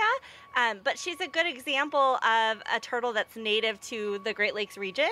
And so it's really important to keep water sources clean for her and all of her cousins that are more of aquatic turtles, right? Right. Yeah. So define, what is the difference between a turtle and a tortoise? Yeah, so, oh, you're, see, I am a plant person, but, so we have turtles that live more in water, we have tortoises that live more on land. This one is called a turtle. It's a wood turtle. That's the common name of it. So they do spend some time in the water. But they all depend on clean water. That is even true. the land tortoises. Yeah, even yes. the land tortoises need clean water to drink and maybe to find some food in. But it's really important, especially like those pollutants. We don't want to get those in the water because things like even something innocent, like say you're having a water balloon flight in your driveway and then you hose off your driveway and those water balloons make their way to the storm sewer. Well, things like this, creatures like this could be really confused by those little pieces of balloons floating in the water, think it's something that they want to eat, gets in their gut. It could be really detrimental to them. Yeah. Well, thank you for sharing that. And you are here for a different reason. Yeah. So Christy and her cohorts here at Forest Park have been working with Living Lands and Water, our longtime friends, Chad Pagracki and Christy and Michael. And they organize every year the River Sweep. And I just want to back up a little bit because Chad has been a huge inspiration to me. Chad was one of CNN's Earth Heroes, and he's gotten international recognition, deservedly so, because he and his team at Living Lands and Water have cleaned up the entire Mississippi River, including most of its major tributaries. We're on the banks of the Illinois River, the Missouri River, the Ohio River. After the hurricane hit New Orleans, his crew went down and cleaned up New Orleans after Katrina. They've been on rivers on the Atlantic coast, the Potomac, and I forget, the Anahinga, or no. Anyhow, the Anacostia River that runs through Washington, D.C. They've gotten lots of attention from National Geographic. They had their own documentary made. But this is the kind of thing started by a kid. I mean, Chad wasn't even into his 20s yet when he started cleaning up the Mississippi River. And then he built this organization where they recruit a lot of volunteers, and they come here every year on the Illinois River. And you've been involved with that, Christy. Can you tell us a little bit about your involvement with our local clean water sweep? Yeah, so the Illinois River Sweep was started, many years ago. At one point there was, the Friends of the Illinois River started a cleanup, and so the Park District was involved in that from the beginning. And so, this year we were really fortunate to partner with Living Lands and Waters on the Illinois River Sweep to add an additional element. They were able to help us clean some of the islands in the middle of the river, and then we also had teams working along the shore. That's great. About how many volunteers showed up this year? I think we had about 60 volunteers. We had a number of organizations help, so that was really great. Yes, and how many years have you been doing this? So I want to say it's about 14 or 15 years at this point. I kind of lost track during the pandemic, but it's been a while. And because of your work with the River Sweep, Barry is handing me this wonderful award that we would like to give to you because you are making waves. Thank you. As an environmental educator here, we're really grateful for the hundreds or thousands of school kids who come through that you educate. You take care of turtles because what we're doing today is not just important for us as two-leggeds, but also for the four-leggeds. And I will say, if I can go off on just one little soapbox, I think our primary sin as humans is when we delude ourselves to think that we're separate. As soon as we acknowledge the truth that we're all connected, and what's good for the river, what's good for the river sweep, is good for turtles, is good for us, that we are all healthier and happier when we acknowledge those incredible connections. So because of your work with the River Sweep, you and your entire team, we actually have awards for Susie and for Living Lands and Water, and we'll mail them to those. Yeah. You get your award. Do you want me to hold the turtle for a moment while you open your package?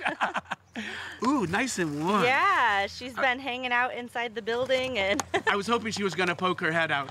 Yeah, she's a little shy. Her and it's sister a little cold is a little bit more active. Yeah. Oh, wow, this is amazing. It is really amazing.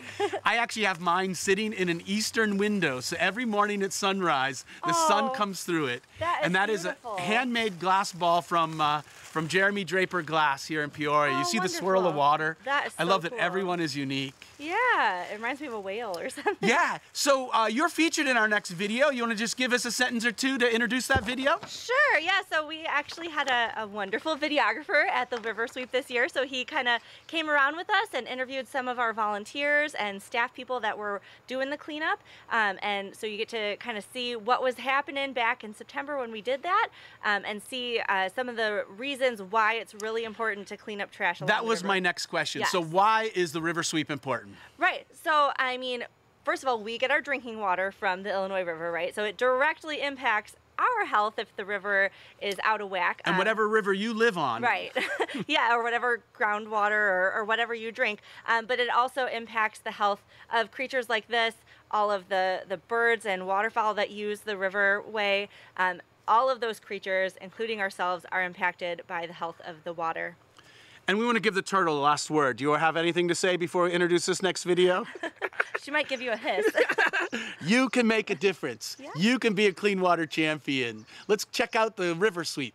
I'm currently standing in the woods that are right off the riverbanks of the Illinois River. We are located in Peoria, Illinois right now, where we are participating in the Illinois River Cleanup Sweep event. And what we are doing today is cleaning up garbage near the river, in the water, and on the shores of the Illinois River. So we are helping make this river system a little bit cleaner from all the debris and pollution that has washed up along the shores. We are a river cleanup organization that started in Hampton, Illinois, right on the Mississippi River, where we've expanded to a nonprofit organization today that's cleaned up 11 million pounds on 25 different river systems in 21 different states with the help of 118,000 volunteers. There are multiple ways that small pieces of garbage such as a plastic straw, plastic fork, but also large items like refrigerators and even tires can end up on land. One way is those smaller pieces of items can end up here is just by simply from wind, pollution from our neighborhoods, by our gas stations, within our parks, where they can harm not only our water quality, but the animals that thrive off of these environments and these ecosystems as well. Well, I am actually an environmental science major, so I care very deeply about the environment. Once I heard about the opportunity, I jumped at it to come and pick up all the garbage that's left along the river. We're living in the Illinois Rivershed, which is all the area outside of the Illinois River. Everything will flow into this river, and that'll flow into the Mississippi, and that'll flow into the ocean. So wherever you are, that always has a potential impact to flow anywhere else. So if you are driving in your car down the street and you throw your pop cup out the window, it floats down the storm sewer. It ends up in places like this where it's being swept out into the river. And so, you might not think about the impact of doing something like that here, being far away from other places, but those things can travel a long ways, and that's why we end up with like giant garbage patches in the ocean. So even here, a long ways away, we can make an impact on the global environment as well. So what way can you guys help at home? There are so many ways that you guys can eliminate and even reduce plastic in your personal world. One example is refusing plastic straws at restaurants, to-go drive-through areas. We're trying to connect people with nature. We're trying to get people out into these spaces so that they can appreciate the treasures that they have in their own backyard and help to take care of those spaces. So we have special guests that surprised me. I'm so glad they could be here to receive their award in person. These are students and teachers from Mark Bills Elementary who have established this incredible recycling program school-wide. Would you like to tell us just a little bit about the recycling? Sure, Brian. Our students from our life skills room, they go to each classroom and collect the recycling that each class collects. They do that twice a week, and they put it in large bins. They sort it. according to what the material is. Plastic, paper. Yes, plastic, aluminum, paper, cardboard, aluminum. Yeah. And then we bag that up, and then we put that in the appropriate receptacle. That's so, great. And like I said, they do that twice a week. So what's your favorite part of this job? Getting out of class. Getting out of class. Well, Elijah does a great job pushing those big bins. Oh He yeah, does a that's great a chore. job. Yes. Yeah. And for you, is there a part that you really like to do? Yeah. What is that? Push the cart. He likes to push the cart. Push the cart. Yes. Yeah.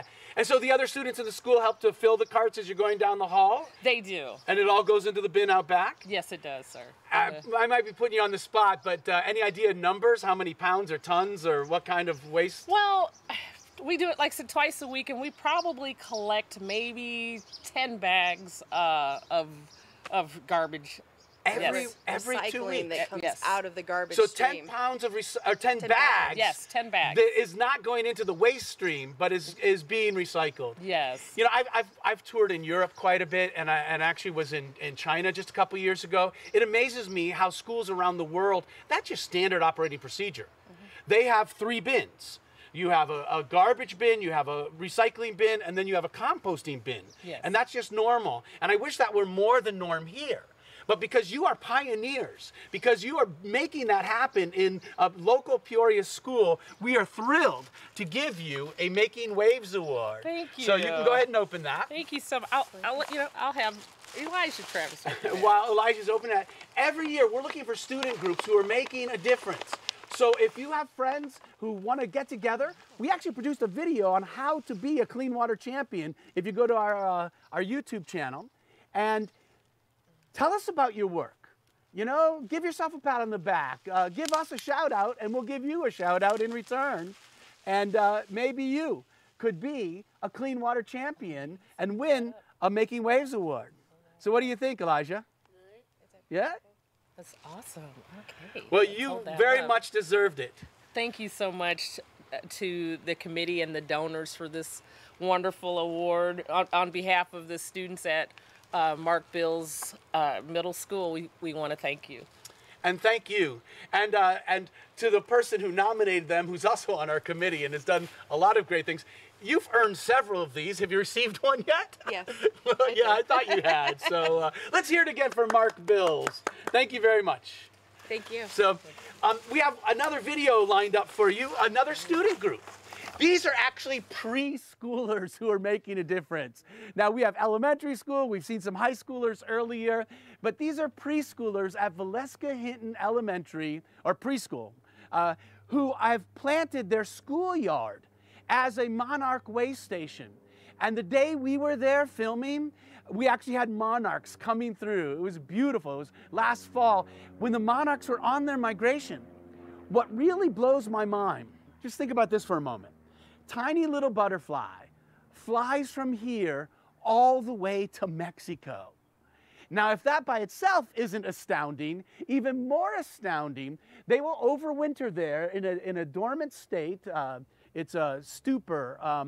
And then they will begin the journey north, but the same one doesn't fly all the way back. They'll stop off in North Texas or Mexico. They'll lay eggs.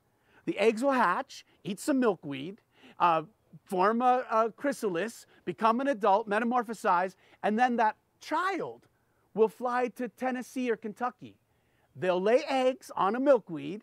The eggs will hatch, become a caterpillar. The caterpillar will become a chrysalis, will become an adult, and the second or third generation will make it back here to Illinois, lay eggs, and their grandchildren, great-great-grandchildren of the one who started, will go on to Canada.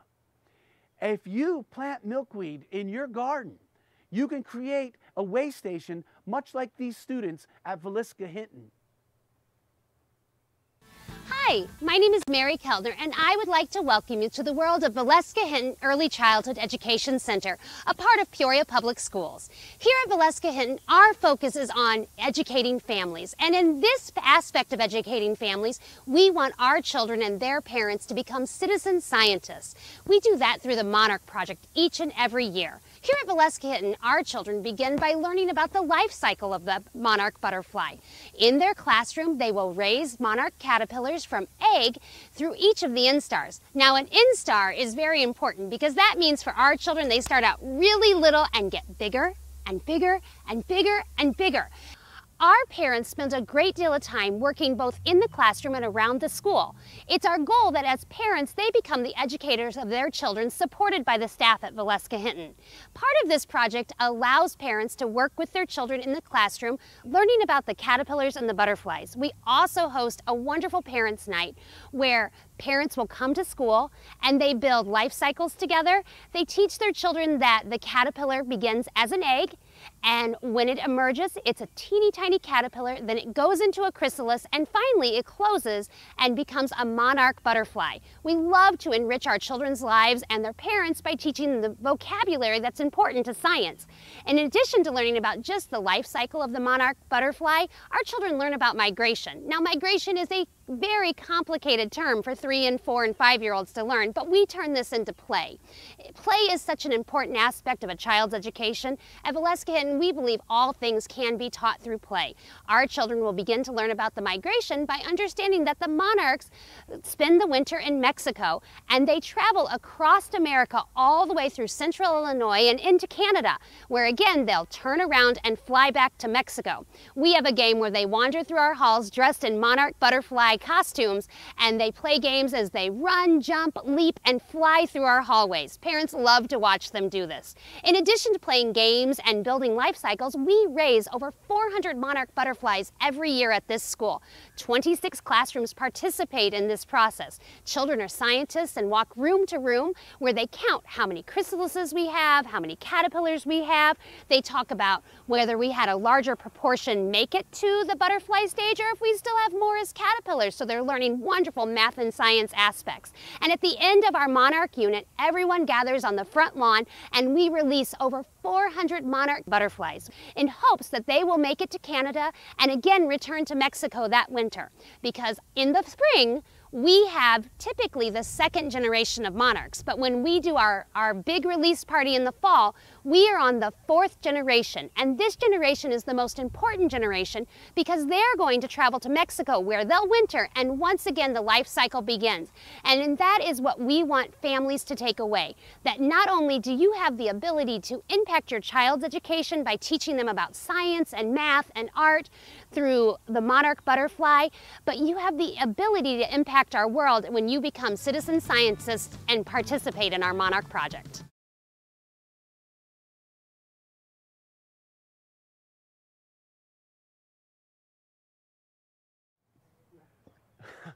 Well, I personally love monarchs, and we've actually done a couple of videos. If you go to our YouTube channel, you can see the videos we've done about monarch migration and monarch way stations. I hope you subscribe to our YouTube channel. We've created 45 mini documentaries, many of them created by students and celebrating student projects. You get to go on field trips. Everyone is a classroom-friendly field trip, and everyone comes with lesson plans. And one of the first videos we shot was my good buddy, Barry Cloyd, doing a songwriting workshop. Instead of just, giving Barry a minute for a song in between things, I'd like to just say thank you, Barry, for coming out this morning. Well, thanks for asking. And tell us a little bit about your songwriting workshop. Well, I was fortunate years ago through Fox's influence and some other friends who are involved in clean water to be asked to do songwriting workshops for 5th and 6th graders. And I did it for several years until the pandemic came along, and now it's virtual stuff at this point in time. But it really was enlightening and eye-opening to work with such a wide variety of really smart kids, really interested kids. And we'd literally go into a classroom in the Civic Center, and there was a whiteboard against the wall, and we'd start throwing out ideas. And one of the beauties of writing a song in a songwriting workshop where you have a focus, which of course is clean water and the river and how valuable it is to all of us, is that you don't have to worry about the inspiration. The inspiration has already been handed to you, which is really a great gift. And so you take that and work with it. And I'd talk to the kids about, what they felt when they walked by the river or they walked by their favorite stream or a lake, the ocean, and what were those feelings that came around? We start writing words on the board, and pretty soon start playing with a melody and playing with a lyric, and before long we had a song, and I did it several times with these kids, and I was always just thrilled and amazed to see what we came up with, and this is one of them. And this song was actually used in our opening video, and every year it opens the Clean Water Celebration. It's a really nice piece, knowing it was written by students. Yeah, but before you play the song, just a word or two about yourself and your career as a songwriter and what brings you to the clean water. Well, I was born and raised here in Peoria, on the banks of the, not on the banks, but on, near the Illinois River.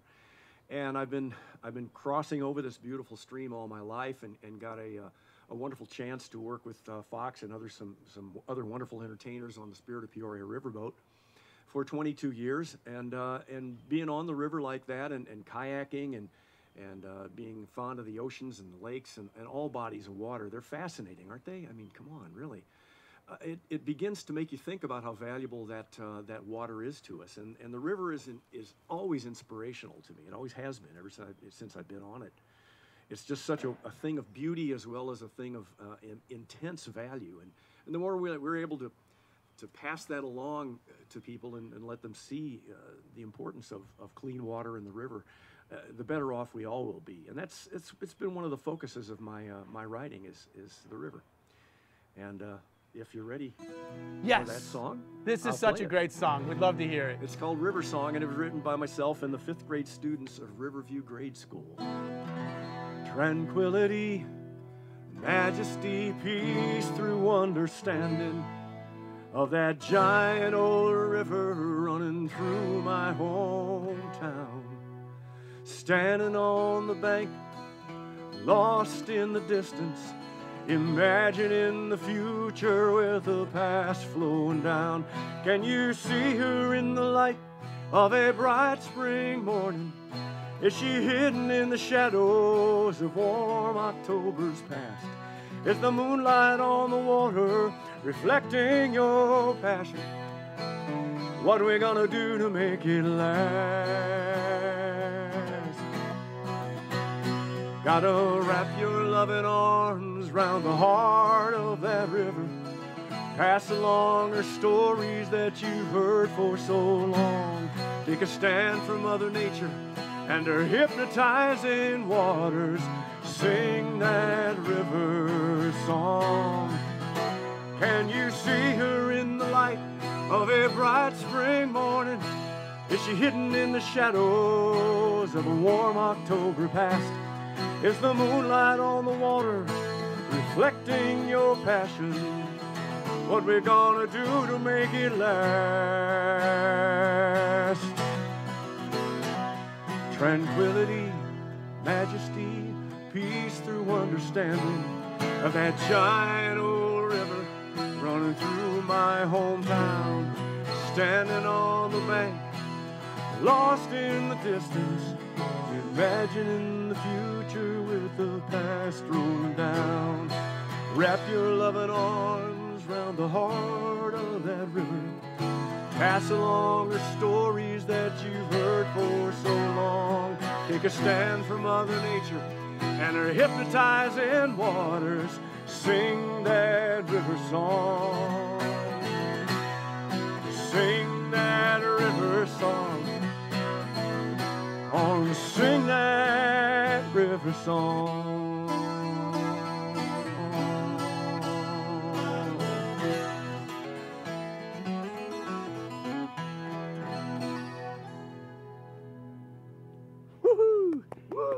Thank you, Barry Cloyd. That's great. So we're going to check back in with Travis here. That Swainson's thrush, they've been doing some tests on, and Travis still has that Swainson's thrush. Travis, you're there? So Travis is out in the field at the Illinois Raptor Center. He and his students are banding birds. But this Swainson's thrush, we wanted to come back to because they're doing some rather intriguing blood tests and looking at bird health. Travis, what do you have to tell us?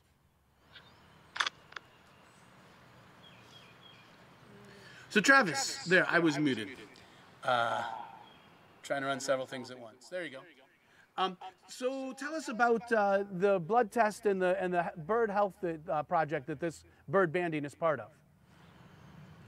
Yeah, so one of the things that is most important to try to understand about bird feeding activities is whether or not it actually helps the birds. I think most people want to believe it does, and obviously if you see birds coming back, you think you see the same bird coming back and over again, you hear people say, oh, that's my cardinal, and he relies on my food and he comes here every day. And well, that might be true, but whether or not having, quickly available food that is not very nutritionally diverse is really good for them. It's similar to asking the question, like, if I can just go get a quick cheeseburger at McDonald's every day, is that necessarily the best food for me?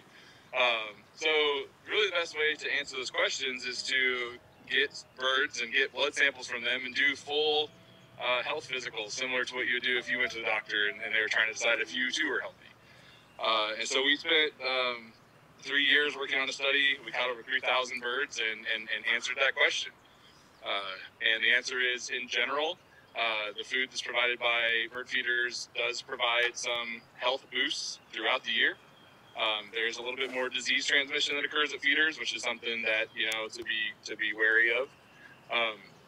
But we also found that if you take the feeders away, the birds just go back to eating other things and that their population doesn't crash. So they're not dependent upon your feeders, but they are using them to supplement their other foods that they eat. Well, I did have the great good fortune to read your scientific paper. Thank you for sending me a copy. I've always fed birds and wondered that same question. Is it good for birds? And I was intrigued at how it changes their fat levels, possibly helps them with migration. What are some of the other ways that feeding has an impact? Sure. So we found that their antioxidant levels were higher, their stress levels were lower, so they manage better in nature. So and we found it to be most important in a year where there was a severe drought.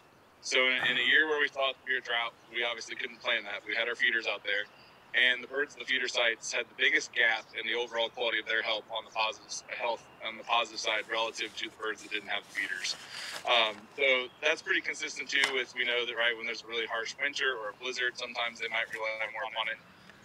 But in general, birds are finding all kinds of diverse things to eat. Almost every bird that eats at the feeder also eats insects and other types of food sources and doesn't just eat seeds. And so we did find that in general at the sites where we had feeders that we tended to have more what we call second-year birds show up over the next winter at those sites. So it suggests that perhaps that food source might have also helped them with some of the reproductive success and having their babies survive through the winter. That's great. So the takeaway is feed the birds.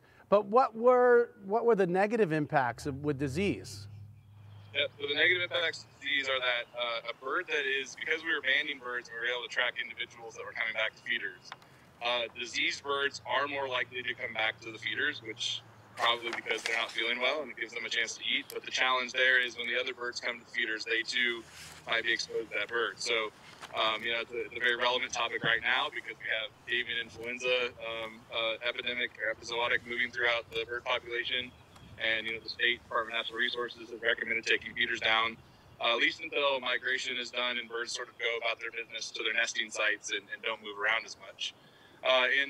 Songbirds aren't affected by the influenza perhaps as much as ducks and geese or raptors, but that doesn't mean that they still can't spread it. So the one challenge always with bird feeding is it brings birds in close contact with each other in ways that they wouldn't normally outside of the feeders, and that just increases the risk of disease transmission.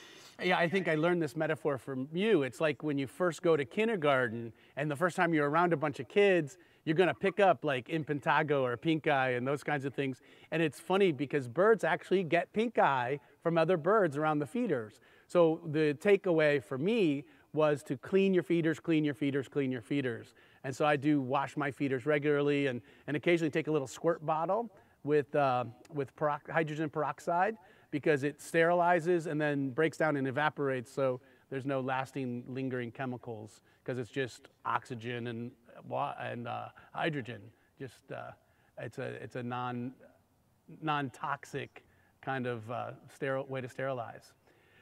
Well, Travis, thank you for sharing your birds with us. Thank you for your ongoing bird counts. We'll see you at the Bishop Hill Hummingbird Festival in August.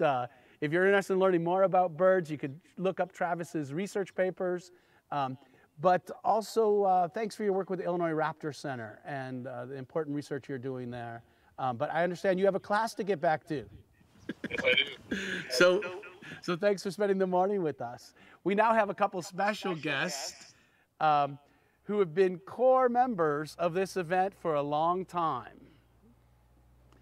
And I'm really excited that they could show up, because these are two of the very important people who've been doing a lot of the behind the scenes work. Yeah, scoot that over a little bit so it's between you.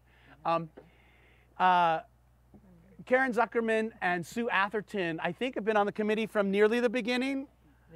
The beginning. And we're close to 30 years. Yeah. 30 years. Yeah, I think so. Yeah, more than 25, because I remember our 25th anniversary. Yes.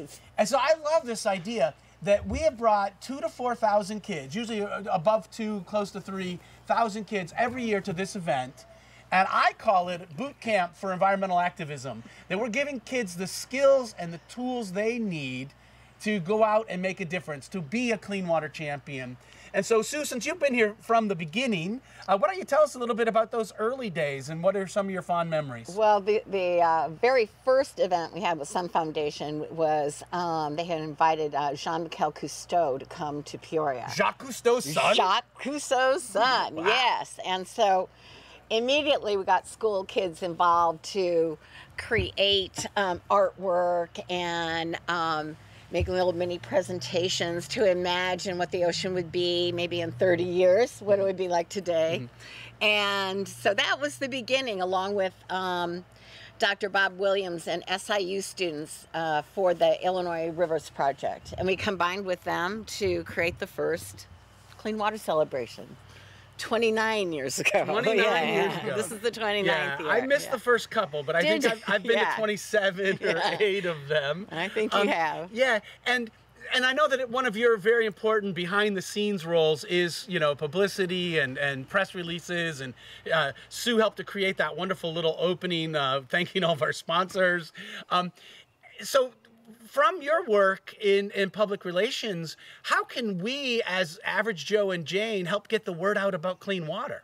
What are some good, effective ways to spread the word? Well, actually, just word of mouth. Anything by your actions. Kids see kids doing some things and they go, oh, that's okay. I can pick up garbage. I can pick up litter. I can clean up the river.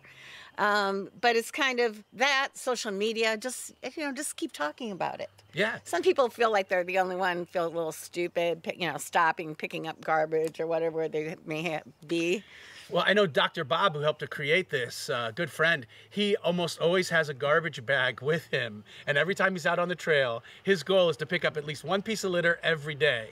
And by doing that, he sets an example to hopefully inspire others to not drop litter. When they see him picking it up, they think twice about putting it down. So you're right, that kind of set the example, use social media. So I guess you could also share the link to our videos and to our platform to get your friends excited. Now, Karen, you help to coordinate the teachers, and you also write all of our standards to make sure we're meeting all those national education standards. So what do you think is the impact for teachers? What are the takeaway for teachers, and why is this important for the classroom? Well, I taught for 45 years, and so for me, this was so important, and that's why I got involved, right? Yeah. And work with work with tying things to the standards. I didn't create the standards. Okay? Right. Right. But you make sure that we match them and figure out which ones we match. I think it's really important to get kids outside and to get kids involved in what is their world and how things work, how everything works around them, and how their environment, any actions they take has an effect on their daily lives. And so by incorporating that into whatever you do in your classroom, it just makes it easier for all of us to understand the connections. Well, give us a couple of examples, because I know that you taught at Hollis and you did some really great projects. So what are some outside the classroom projects that you and your students did that may be inspired by the Clean Water Celebration? Oh, okay. So we are blessed at Hollis to be very close to a stream. And so students would often go to the stream, and in that process, not only just cleaning the stream, but we would take a look at the critters there and kind of monitor what the water quality was like based on the kinds of critters we found. So we did some good, nice macroinvertebrate yes. studies. Can you say benthic, macroinvertebrate indicator analysis? Well, how does that work? Well, you kind of search around in the debris and everything that you find in that stream, and then you collect very carefully what is that debris, and you sort through it, and you find all of these wonderful critters that are living there. And depending on which ones you have, you kind of know how much oxygen is available, because each of us needs a certain amount, right? Mm-hmm. And Totally. we can only live in a certain area that is present. And so then you just take a count and measure that against a standard, and you're there. And so certain bugs mean healthy, and no bugs mean get out of the water and call the EPA. Well, I guess so.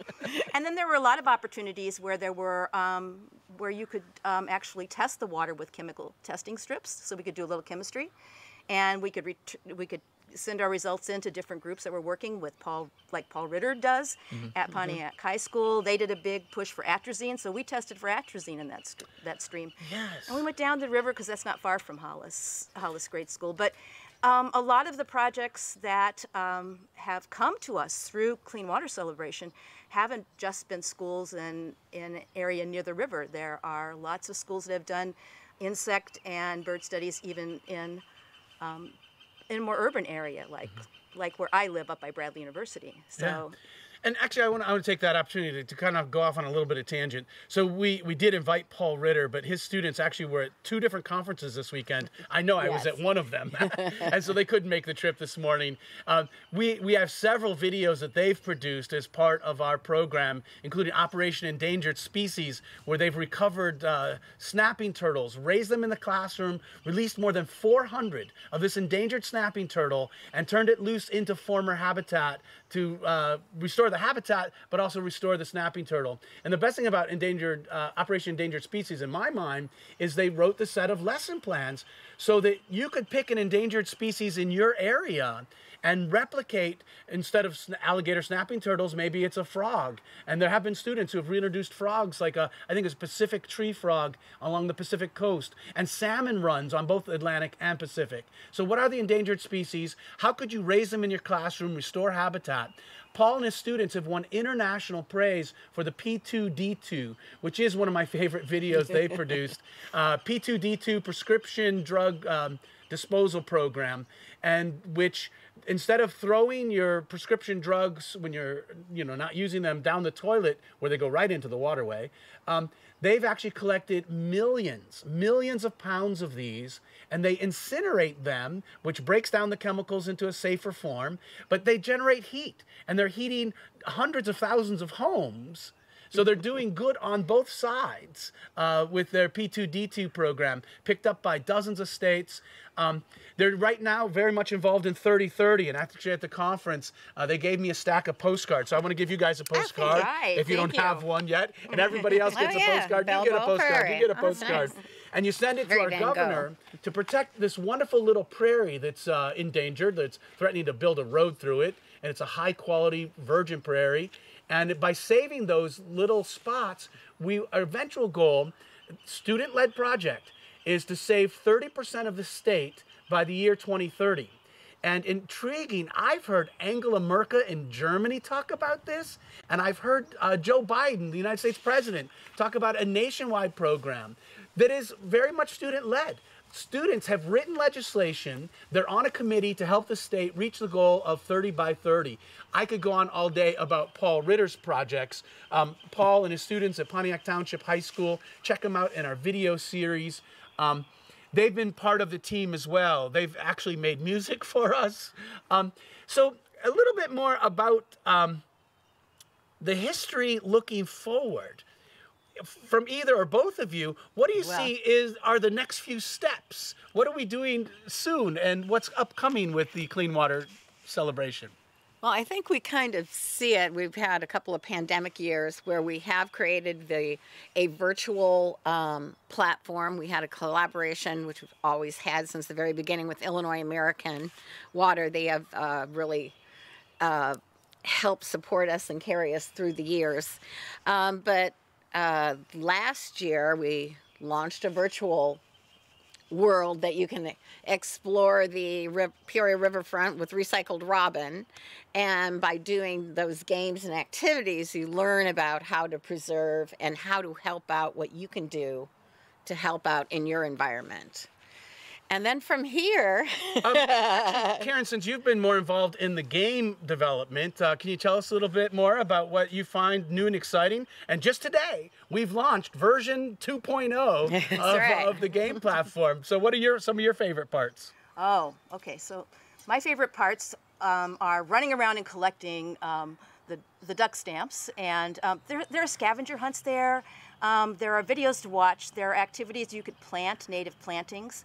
And we learned a lot in developing the first version 1, and we have found ways to connect things. So now you just don't sort plants. We're going to be planting plants, and you're going to be able to take the compost you made over in your activity on sorting the waste and bring it over and plant it in the garden and see what happens. So there's a lot of interactive activities that are going to happen that relate to each other. You can win trophies by watching different video segments, and you will be building a wetland ecosystem. And what's really cool is, and I had to learn how to do this just recently, so it really works, is when you unlock each time you win the trophy, you unlock something, and that's part of the wetland.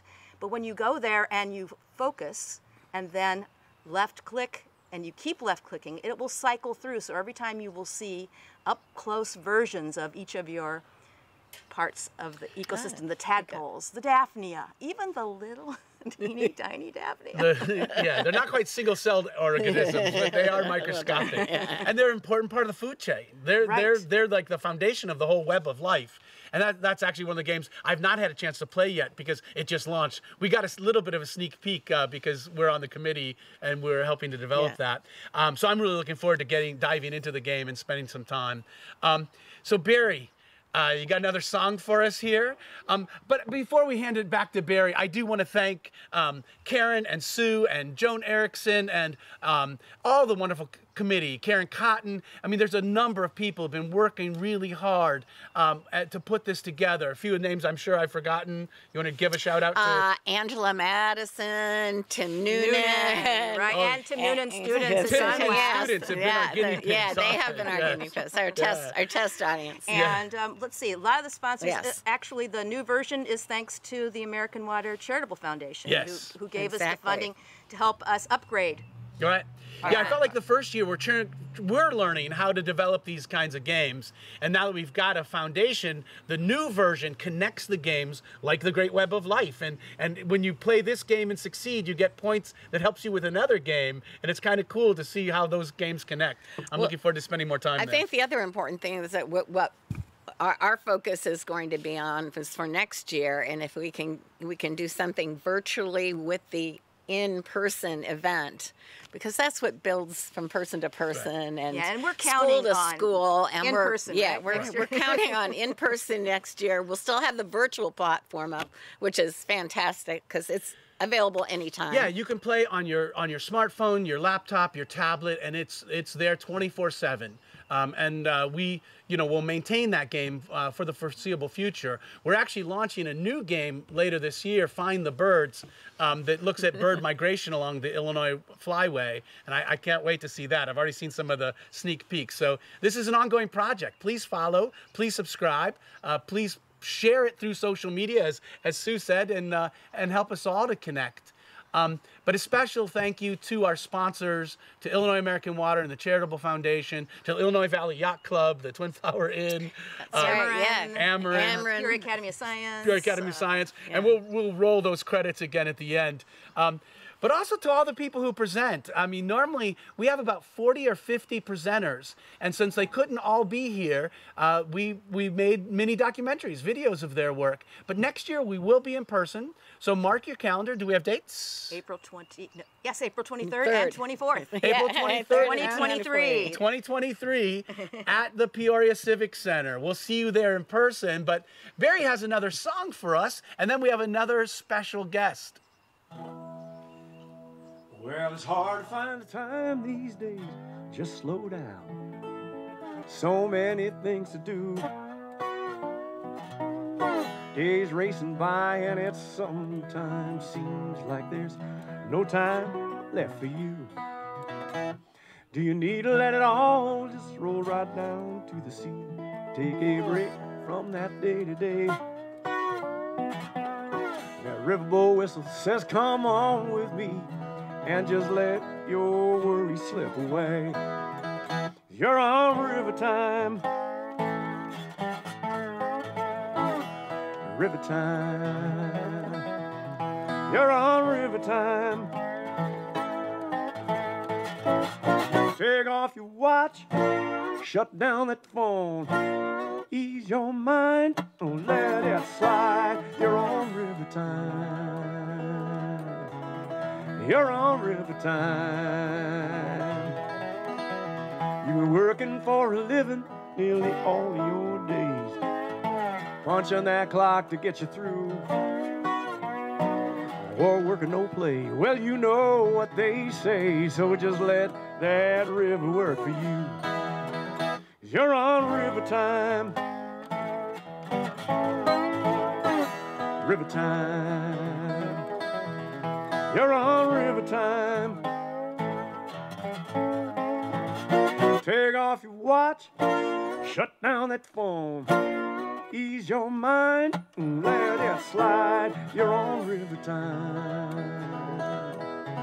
You're on river time. Go out and get you some. Get on river time.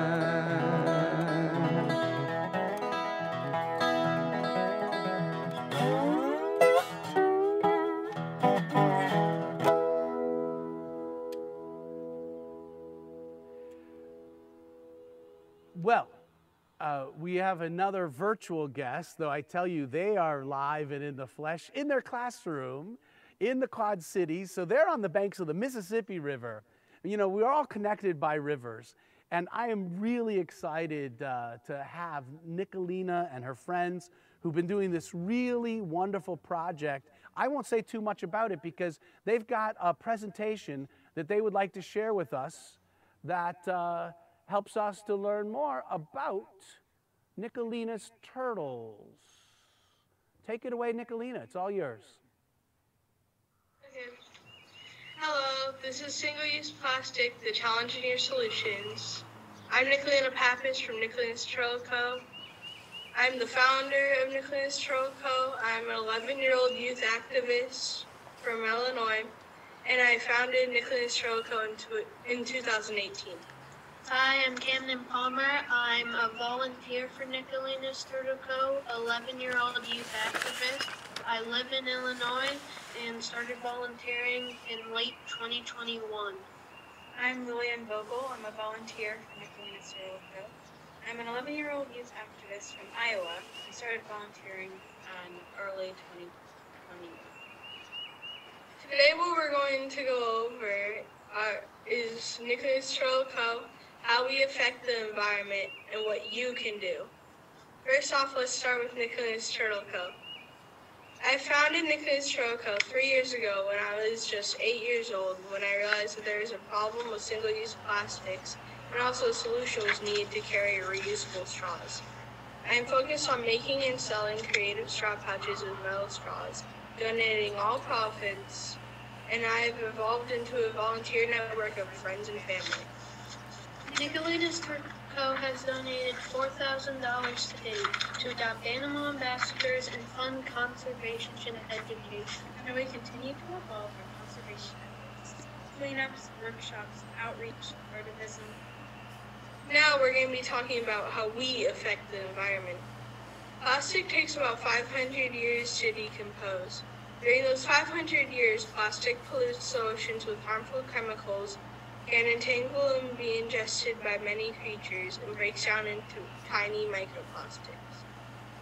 One example is the Great Pacific Garbage Patch, which is just a floating heap of garbage out in the Pacific Ocean. What you probably don't know is that there's an estimated 1.1 trillion pieces of plastic floating in the Great Pacific Garbage Patch, and it's growing every day. In addition to polluting the land, much garbage, mostly plastics, finds its way to waterways, eventually leading to the ocean. Some beaches are coated with tons of garbage, including both large and tiny microplastics. 18 billion pounds of plastic waste flow into the oceans every year. This adds to the massive amount of plastic garbage in all 5 major ocean, whatever that is, gyres, found in the North and Pacific, North and South Atlantic, and the Indian Ocean, which has created 5 ocean garbage patches. The Great Pacific Garbage Patch is twice the size of Texas and growing.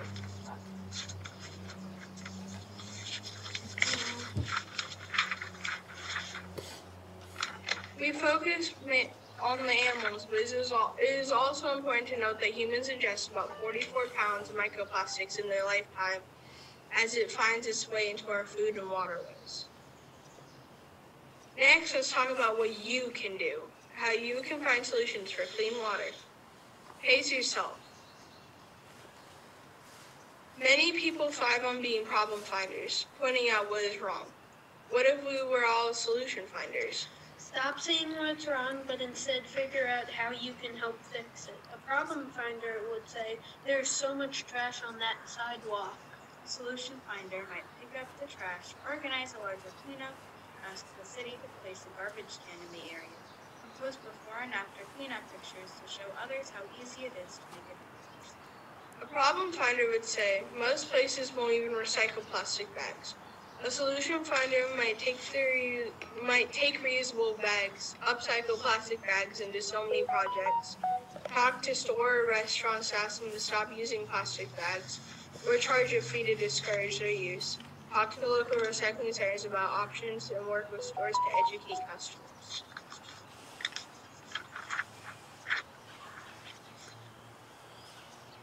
Some of our solutions are that I saw we needed a solution for plastic straws in our community, so I started refusing plastic straws.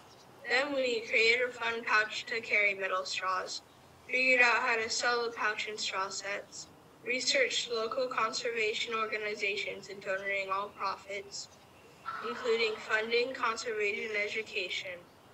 We convinced our school to stop using straws during our lunch, convinced a few restaurants to stop giving out straws unless they're requested, organized an artivism campaign at our school, and began organizing cleanups to help with littering of single-use plastics and other garbage. Reduce, reuse, recycle, refuse, repurpose. Reduce the amount of waste you make. Reuse what you have. Recycle what can be recycled. Refuse items that are not environmentally friendly. Repurpose items into things that are more useful for you. These solutions cover most of what can be done to combat the single-use plastic problem. Let's talk about some simple examples.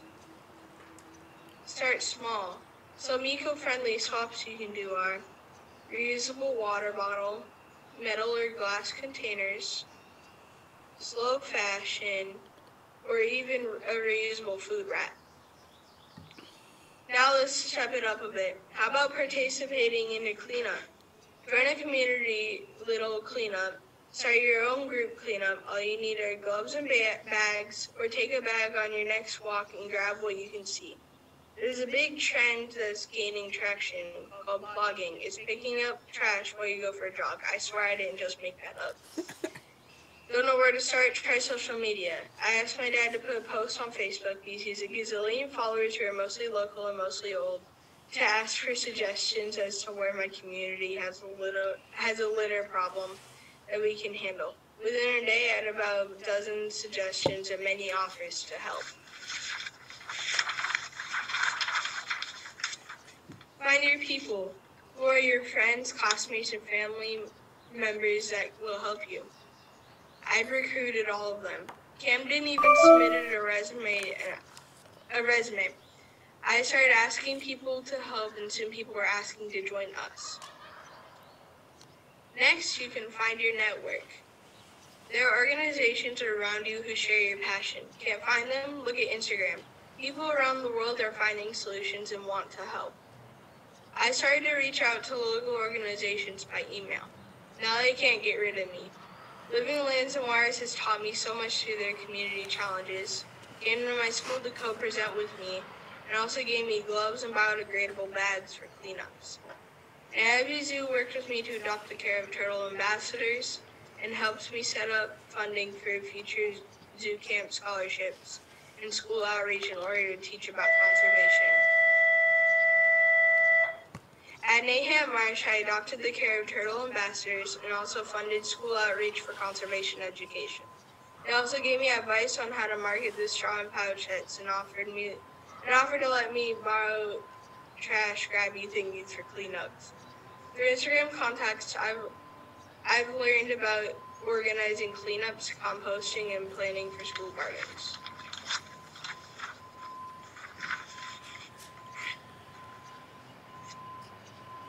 Many people don't realize that there are sustainable alternatives to plastic bags and plastic straws. We plan on showing them some solutions and asking my city to create an ordinance to ban plastic bags and plastic straws from restaurants and grocery stores. Stay back with us next year and wish us luck. Remember, it's better to have 100 people trying than one person being perfect. Thank you. Thank you. Thank you. I really love that you guys are working together so well. And I mean, it's hard to imagine that I would have the confidence at 11 years old. First, to just do these projects. Thank you for all the work you're doing to, but also to be able to make a difference in this way, and then to have the confidence to talk about it. And to know that this is going out across the country. I understand you've spoken at a couple of conferences lately. Oh, that you've been to several conferences lately, and that's all pretty exciting. So we do have a Making Waves Award for you. We've seen a few already, and I think you and your mom are going to come down to get it, or we're going to deliver it. I haven't been part of that conversation, but just to reveal it for you, this beautiful hand-blown glass ball that is your own wave. Because you've been making waves, we are sending a wave to you. And especially if you set that in an eastern window, or maybe you're more active at sunset, set it in a western window and the sun shining through that. It's a gorgeous wave. It looks like a great Japanese tidal wave, but frozen in glass. So I look forward to seeing you again. And if you haven't seen Nicolina's video, I would highly recommend it. Again, it's on our YouTube channel, the Sun Foundation, IL. And I'm sure we're going to be hearing more from you and your colleagues. If you're out there, please give her and her friends another big round of applause. Thank you very much. Thank you. And now we're going to throw it back to Barry. Barry's got another song for us. What do you have? Oh, this is one that I wrote up near Ottawa, Illinois. Gazing out at the beautiful Illinois River, watching the fall wake up. It's called Morning's Coming On, Illinois. First breath of daylight touched my mind. Blew by the Soul River ever since I was a boy. Morning's coming on the Illinois. And and autumn ghosts are dancing in the mist, speaking words that I can't understand. They'll volunteer their secrets if I just don't resist.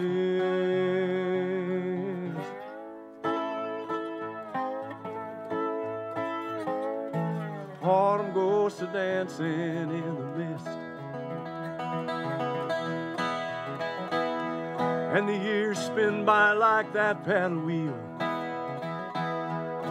Weight of age has dragging on sometimes.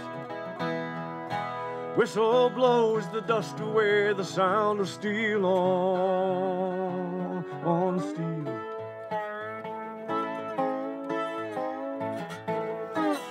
Years spin by like that paddle wheel.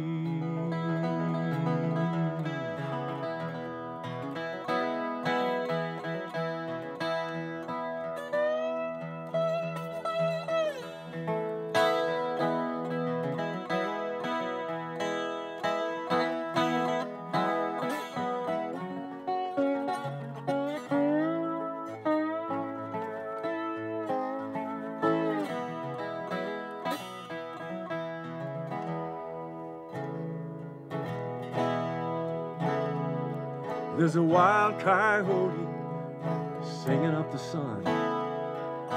Raven moon has dimmed her fading glow. Daylight plays out slowly, another circle has begun.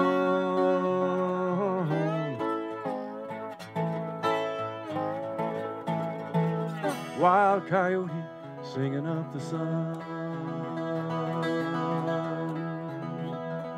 And morning's coming on in Illinois.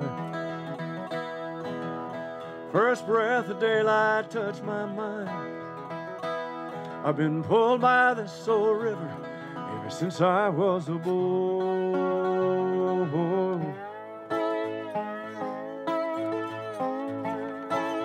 Morning's coming on the Illinois. Oh, morning's coming on the Illinois. Oh, morning's coming on.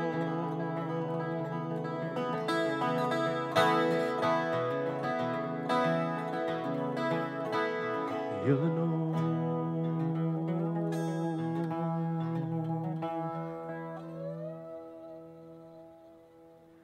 Thank you again, Barry. That is another one of my favorite songs. Barry and I have worked together on the Illinois River for like 20 years or so, and so there's a lot of river music there. The river is a river of music, a river of songs. Gosh, I really enjoy that. So glad that he could be with us today. And thank you again to Nicolina and her classmates. There's so many incredible people doing incredible things. The whole reason we built this platform, our Clean Water Champions mini documentary series, is so we can celebrate people like you who are making a difference in your life. You too can be a clean water champion. And most of the videos we're showing you today are actually tied to games that are on the interactive platform that we built with Interactiva and sponsored by Illinois American Water. Now, for me personally, it is important that we make a difference in our backyard. But I want to turn that old phrase, think globally and act locally, I want to turn it on its head. I think we should think and act globally. We should think locally and act globally. What are things we can do in our backyard that impact the planet? What can we do with the really big goals of changing the way we are involved with the world? As I said earlier, it's our own delusion when we think we're disconnected. Think about one drop of water, and it looks like it is going to rain here. Hopefully it'll hold off until we're done because we have all these electronics outside. And all day long I've been sitting here with these beautiful bluebells over my shoulder. The Virginia bluebell is really one of my favorite flowers. They're just so gorgeous.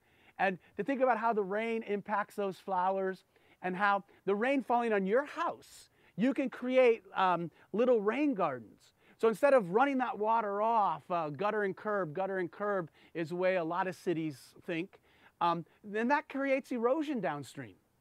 you can collect that water in a rain barrel and water your wildflowers. But the city also has to make a difference. If you and I in our house, in our neighborhood make a difference, it helps. But we need those big picture. We need that big team. And so our next video is one of my new heroes. Darren Graves works with the city of Peoria.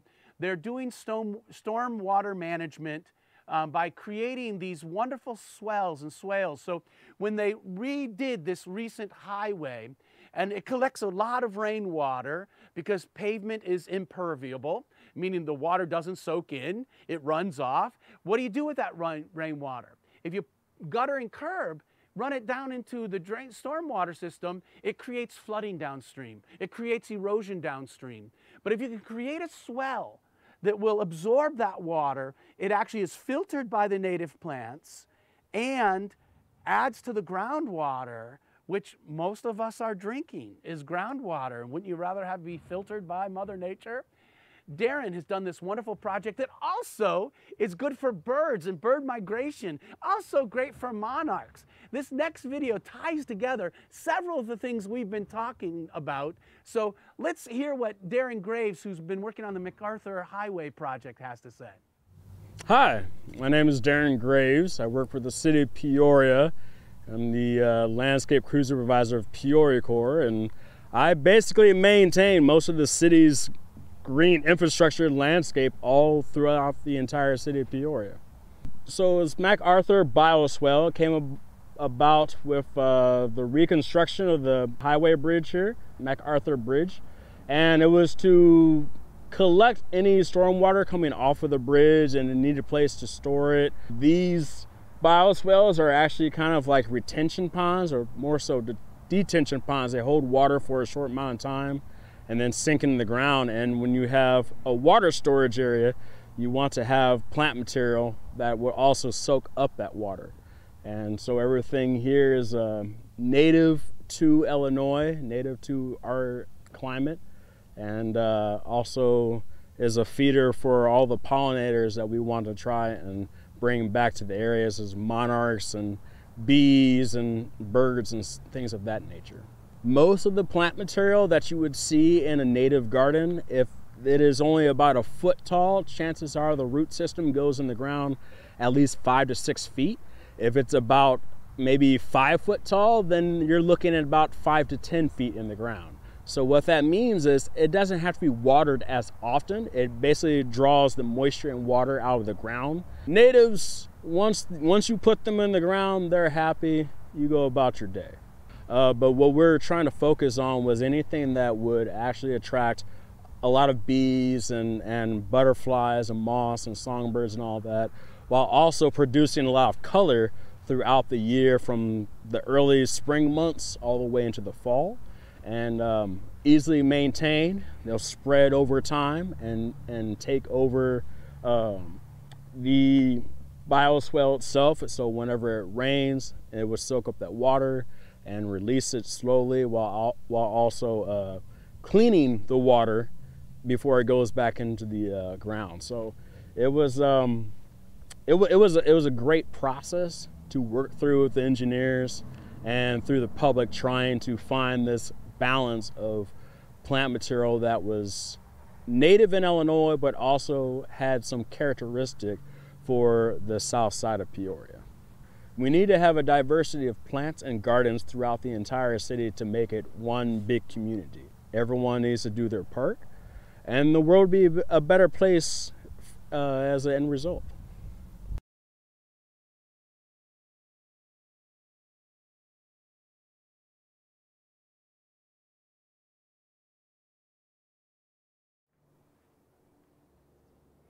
So now you see why Darren Graves is my new hero. He's like if Barack Obama were a cowboy and a street maintenance guy. I mean, with depth of knowledge about science and doing the hard work and working with the volunteers to help plant those swells. I'm really impressed with this project. I was actually a keynote speaker at the International Non-Point Source Pollution Conference many years ago, and the entire city of Toronto is doing those kinds of things. And if more of our urban neighborhoods paid attention to their water runoff, It would make such a huge difference.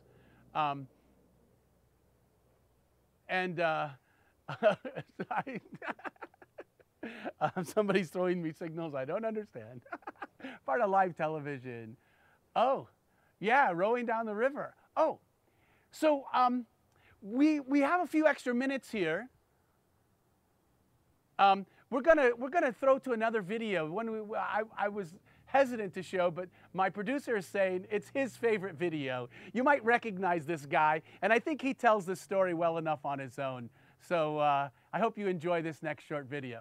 Hi, my name is Fox Ellis, and I love messing around in boats. There's no other place I'd rather be than in a canoe or a kayak on the Illinois River, the Mississippi River, the Wabash River, the Spoon River. You name a river, I've probably been there. But I joined the Illinois River Road Tourism Board a couple years ago because I had 2 projects I could not do on my own. But working with a wonderful team with the Illinois River Road Tourism Board and a dozen communities up and down the Illinois River, I helped to create, well, I instigated and created the Illinois River Road Canoe Trail. It's basically a blue trail, and if you look at a map of your region, you might find some of these blue trails. It's a place where you can get out on the water. Here, we put up a series of signs and benches at places where it's very easy to access the river. I worked with the United Sportsmen's Alliance, a group of apprentice carpenters. I helped to design the benches so they're flood resistant, and it's been really cool because I've watched them flood, and I always come back a little nervous, and after the flood waters recede, the bench is still there. So we put up the benches and the signs, mainly just as a guidepost to say, hey, this is a great place to get out on the water. Bring your canoe, bring your kayak, bring your friends. And I promise you, if you spend a day paddling on this beautiful river or any river, you'll fall in love with the river. And because you fall in love with the river, you will become compassionate and you will be motivated to do something to make the river a cleaner place. And I promise, if you get out on a boat, get out on the river, you will fall in love with the river. And you'll become an activist. You'll do what you can to protect that river. Not just for your own recreation, which is reason enough, but for the health of the river. For the fish and the birds and the eagles, the hawks, the osprey, the largemouth bass, the walleye, the northern pike. For all of the life that depends on the river. For the river itself is life. So check out the Illinois River Road Tourism Board website to learn more about canoeing and kayaking the Illinois River. Or check out your local blue trail wherever you live. And if there isn't one, you could help to create it. You could pull together a team and put up some signs, invite people out to spend a beautiful day on a beautiful river. And you too could be a clean water champion. Part of the success of this project was that we were able to build an incredible team with the American Water Charitable Foundation and funding from Illinois American Water, the Union Sportsmen Alliance actually building the benches, and the Illinois River Road Tourism Board helping us to map it out.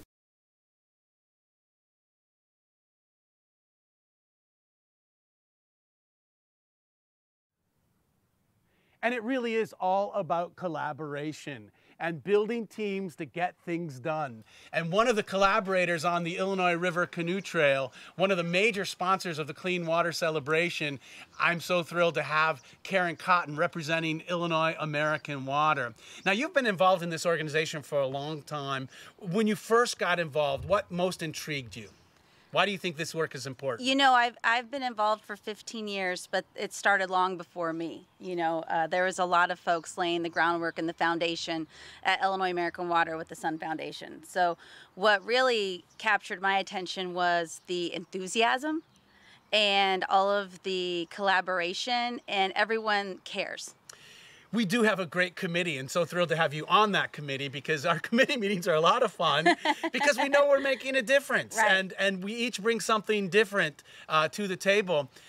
Why do you think Illinois American Water has chosen the Sun Foundation Clean Water Celebration to be a major sponsor? How does this play into the mission of Illinois American Water? Well, you know, tap water delivers so much more than just drinking water. We deliver safe drinking water. We deliver public health. We deliver fire protection. We deliver water to businesses and manufacturers. I mean, we're an important key of a lot of recipes in the community. And I think even so, we folks lose sight. You know, sometimes you go turn on the faucet without turning on the light. You don't look at it, which, you know, we take great responsibility in that because we want to provide an incredible product, but we also want to educate our youth so they help protect our water resources so we can continue to do so. So that's really important. We all can be a conservation hero. That's great. You know, what you just said kind of startled me because I do often get up in the middle of the night to get a drink of water. Right. And I don't turn on the light because I don't want to be blinded, you know, in the middle of the night, because we trust that water from our local water supplier. And the first video we ran this morning was the tour that Pam Ingersoll gave us of your filtration plant. And it really is state of the art. You've made a great investment in the health of our community, but also by keeping it clean upstream and helping, you know, Sun Foundation make a difference on the river, and our Clean Water Champions series as well. I know that you've also sponsored some other really great projects that made a difference, not just on the Illinois River, but throughout the Mississippi watershed. In your recent memory, what are a couple of the other important projects, like the Boy Scout camp that you guys did? I mean, what else comes to mind? You know, we do a lot of projects through our environmental grant program. We've had our environmental grant program since 2009, and we've given over $290,000 to 90 projects. So it's hard to pick a favorite because there's so many, but we partner with folks like up north on Keep Northern Illinois Beautiful on pharmaceutical disposal programs, and of course Paul Ritter with the Pontiac Township High School on pharmaceutical disposal programs. That's so important. The Illinois River Sweep, the river cleanup efforts, we partner on projects like that. And then we also partner on projects. We're launching something at the Dunlap School this year on a bioswale that they're working on. And there's going to be a water feature, and it's going to be an educational water feature. So when students can learn at a young age that they have an impact, that what they may perceive as small acts has a global impact, then they'll make those small acts in other areas of their lives too. And it really is one schoolyard, one backyard, you know, MacArthur Highway. It's intriguing to see all these swales making a difference. It's like swelling enthusiasm. I would like to talk briefly about this Boy Scout project because I didn't have anything to do with it except that to sing their praises. I gave them a Clean Water Making Waves Award several years ago. But you guys helped to sponsor because, you know, there's a lot of silt in the river. And that's a problem for all of us. Not a problem that you created, but one that you have to deal with when you're filtering water is all that silt, all that mud in the water. And so working with this Boy Scout camp to re-excavate their lake and rebuild their dam, you know, like beaver dams keep the silt out of the creeks, that therefore keeps it out of the river. And that had a huge impact on the health of the Illinois down in Alton, where it empties into the Mississippi River. I used to pass that filtration facility on a regular basis, and I've hiked at that Boy Scout camp. And there are so many ways that, that we can work together, build these kinds of collaborations, do the outreach and education that's necessary to change the quality of our water, which makes it easier for you to filter, which makes it safer for us to drink. And the thing is folks may not be aware, but Illinois American Water is in 146 communities in Illinois. So Illinois American Water has a lot of different touch points throughout the state, and we have different water treatment plants. In Peoria, it's a surface water treatment plant, but we also have, you know, the San Cody Aquifer. Down in Alton, it's the Mississippi River. So, and we're on the, you know, the bluff, and it's really important because we want to make sure folks are aware that they can still protect all water sources, whether it be underground water or if it's surface water. And it is important to keep in mind that it's all circular. You know, everything that goes to your tap and out of your house goes back to be treated at the wastewater plant, and then back to the environment, and then back again to be treated and delivered as drinking water. So we need to do our part to make sure that what is in the river or in the groundwater, you know, we'll treat it as needed, but, you know, if we can make sure that we don't have to use as much treatment in some areas, if that's possible, you know, it's just always plays a difference. And that cycle that you just spoke of actually spirals out to encompass the globe and time. I love to tell kids in my storytelling programs, the water you drank was inside a dinosaur. There's no doubt about that. It actually takes about 100 years for a drop of water to circle the world, which means 100 years ago, actually 150, the water inside of you was inside Abraham Lincoln or Mary Harriet Tubman. And that same water just keeps going round and round. And thanks to Illinois American Water for making sure what goes into us is much cleaner and safer. But also thank you for the environmental grant program that helps to fund our event and lots of other great projects as well. Well, it goes back to that word that you used at the beginning, collaboration. We know that we can only do so much on our own. Yeah. So if we can work with folks like you, it makes a difference. It's about building community. Thank you very much, and thank you for all the work that you and your organization has done. We got to talk to Tripp a little bit earlier. Oh, he's fantastic. He is great. Yeah, we have a good team. Yeah, I love his job title. I want that job. I want to be a nerd herder. Because I like working with nerds. I am a science nerd. And herding nerds, so we're all working, collaborating together, moving in the same direction. We're going to throw it back to Barry for one last song. Barry, Cloyd, what do you got for us? I was just going to play a little banjo for you. There you go. Right. Great.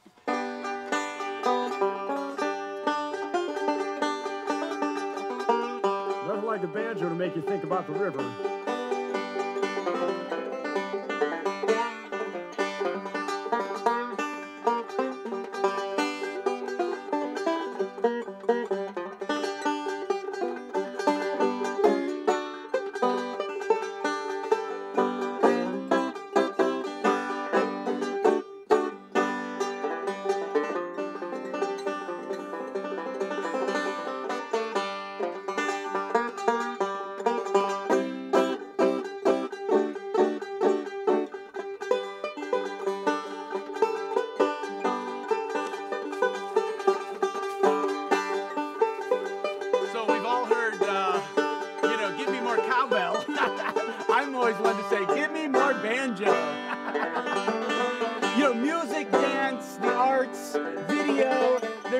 Great ways to celebrate the river. Another one of our good friends and a regular presenter at the Clean Water Celebration is storyteller, musician, drummer, poet from Just Us Arts. Let's hear what Oba William King has to say. I was born in Greenville, South Carolina, raised up in San Bernardino, California. I live in Chicago, Illinois. I am a storyteller. The name Oba comes from the water. I heard the sound of the waves rushing back and forth.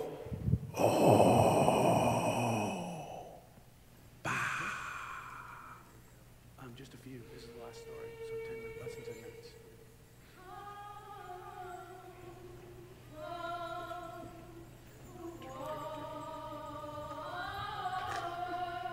It's like an angel started singing.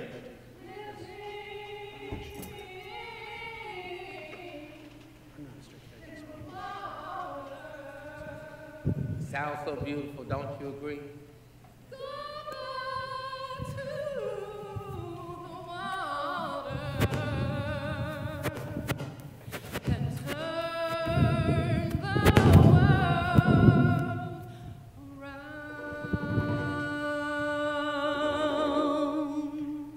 Let's learn that song together. You all ready? She's going to say the words and you say them back. You see, this is how we engage you in the African style of storytelling known as call and response. So you hear the words, you say them, you come back. We come from the water.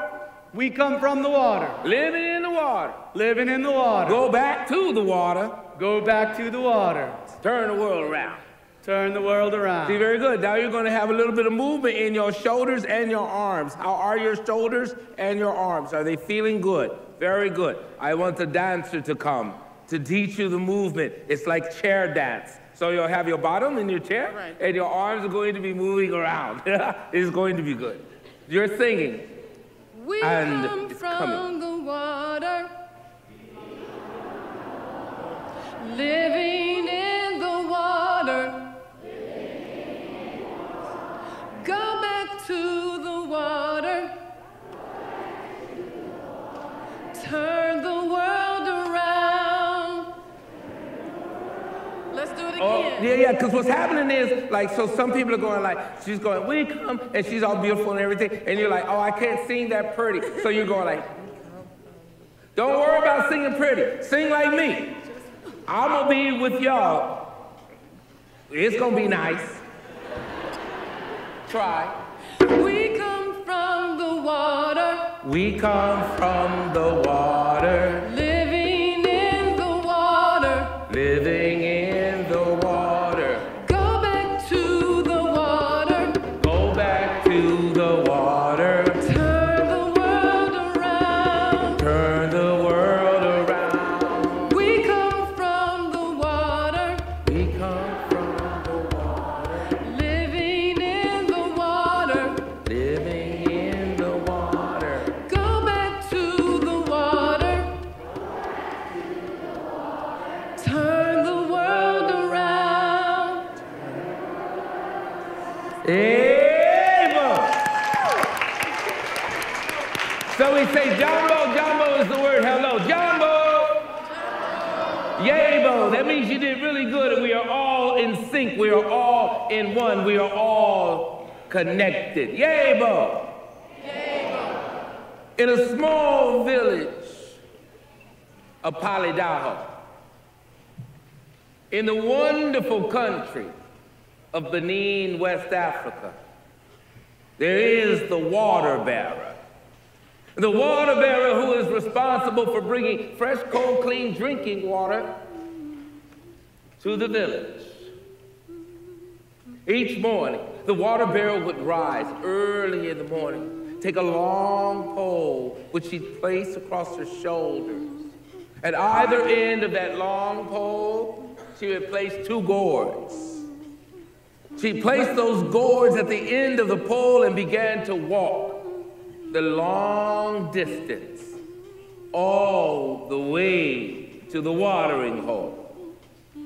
She'd make her way to the watering hole where she would dip down, fill up one of the gourds, dip, fill the other gourd, rise back up, and began her trek back to the village. When she'd arrive in the village, she'd take that water and distribute it to the people. Because sometimes you need water for cooking, you need water for cleaning, you need water for washing, you need water for drinking. Sometimes you just need water. After distributing the water to the people, she went to put away that long pole and place those gourds back on the shelf where they sit, where they stay. She heard the sound, whimpering, crying, a very slight sound, but she could hear it. She looked about to see where was the sound coming from. She didn't know where it was coming from, but she could hear some kind of little crying. Somebody was hurt. Who is crying? Why do you cry?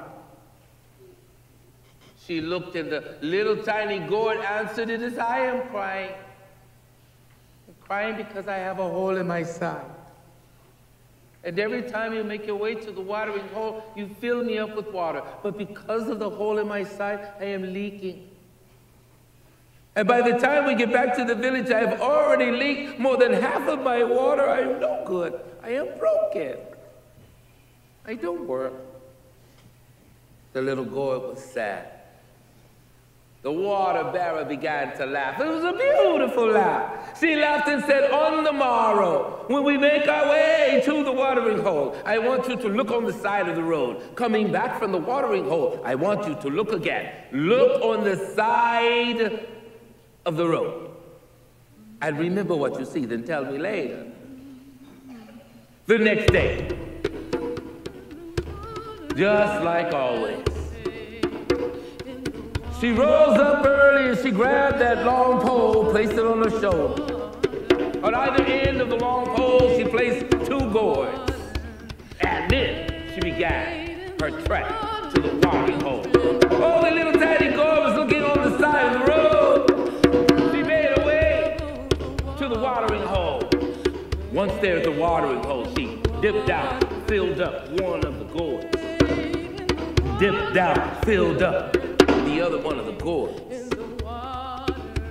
Balanced the pole which carried the gourds and made her way back to the village.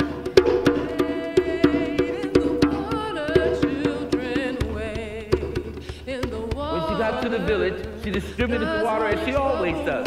Because sometimes you need water for drinking, you need water for washing, water for cooking. Sometimes you just need water. When she distributed the water to all of the people, she went like she always does, to put the gourds away. She looked at that little gourd. She said, hey now, what do you see? Did you look on the side of the road when we traveled to the watering hole? I did. What did you see? On the way to the watering hole, I saw nothing. Just dirt and rocks, some trash the children had thrown down. I wish they wouldn't do that. But coming back, I saw grass. I saw grass and flowers. I saw grass and flowers and trees. I saw grass and flowers and trees and animals running about. It is because of you, said the water. It is because of you, said the water bearer to the little gourd. Because of me, because of you. I knew you had a hole in your side. So on the way to the watering hole, I planted seed. I dropped seed along the road. Coming back, because of the hole in your side, you leap, thereby feeding the seed, allowing it to grab root, and the grass will grow, the flowers will blossom, the trees will grow, and the animals come. Look around the village. And the little gourd began to look around, and everywhere she looked, she saw green grass, flowers blooming, trees growing, bearing fruit. Because of me? You see, each of us are just like that little gourd. We have some flaws. Things might be wrong with us. I wish my ears were not so big, but they are. They are my ears, and I love them. I love my ears. Just like you may see something that you don't like about yourself, that is not what we concentrate on. You find your gift. Each of us are here with a purpose. We have a thing that we must accomplish. Find your gift and spend your life using your gift to make the world a better place. Wade in the water. Y'all say, wade in the water, children, wade in the water. God's gonna trouble the water. One more time. Wade in the water. Come on, you say wade. Wade in the water, children, wade in the water. God's gonna trouble the water. Miss Lisa Williams White, Iala, come close. Adebayo. Very good.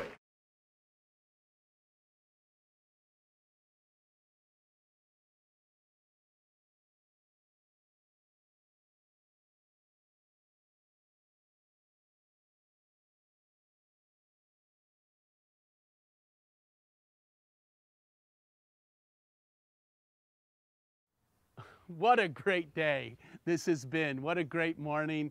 Thank you to all of our guests. Thank you, Oba, for that wonderful story, and Just Us Ars for the drumming and the dancing.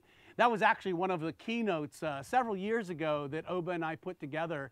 It was actually spawned at a dinner conversation after we had wrapped up the program one year. We always go out to dinner, and we were saying we should do something that celebrates the world of water. So I invited a good friend of mine, Ann Shimajina, a Japanese storyteller who told a story about a great wave, and Joe Lakota and the Eagle Ridge Drum did a story about the creation of the world and the creation of Earth from the depths of the ocean. I did an Irish story, and Oba an African story. stories from around the world. That's what we're all about, celebrating our connection to the world. Because, as I said moments ago, the water inside of you has circled the globe.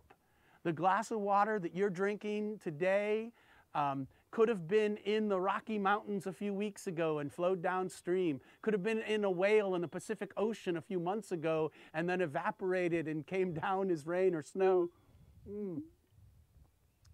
And I love these bluebells. I can't get over them. You know, they are in a little swell here. If you look at the topography, the lay of the land, the geography, where water runs down, additional water means additional flowers. It's intriguing how much of the hillside is still brown. But because of the water running down into the swell, it provides the moisture for these bluebells to thrive. Much like that swell that Darren Graves created at the foot of MacArthur Highway and the bridge there. You could add to that swell. You could be a clean water champion. Maybe you already are. And if you're doing some great stuff in your community, let us know about it. We'd love to sing your praises. We'd love to give you a Making Waves award. Maybe you could write a song. Maybe you could produce a video. Maybe you could go out and do some streamside monitoring, collect some bugs, and the bugs will tell you how clean the water is, like Karen Zuckerman and her students did. There are so many opportunities to make a difference. Monitor bird populations, help with bird banding, or like those students out in California, create a mini climate makeover in your neighborhood. So many ways that we have and continue to make a difference. I would like there to be clean water for my children and grandchildren.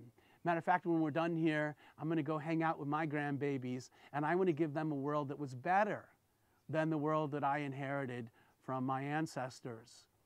You can do that. Together, build a team, create collaboration.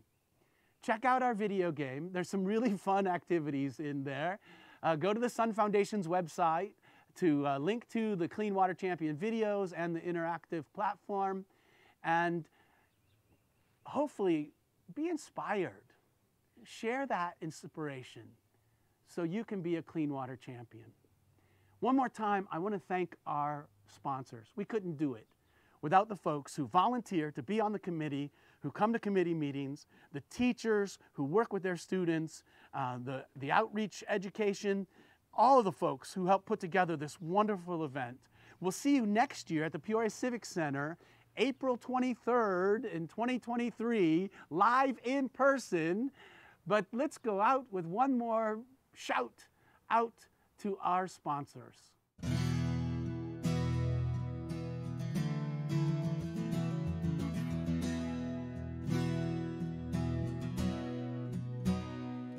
Tranquility, majesty, peace through understanding of that giant old river running through my hometown. Standing on the bank, lost in the distance, imagining the future with the past flowing down. Can you see her in the light of a bright spring morning? Is she hidden in the shadows of warm October's past? Is the moonlight on the water reflecting your passion? What we gonna do to make it last?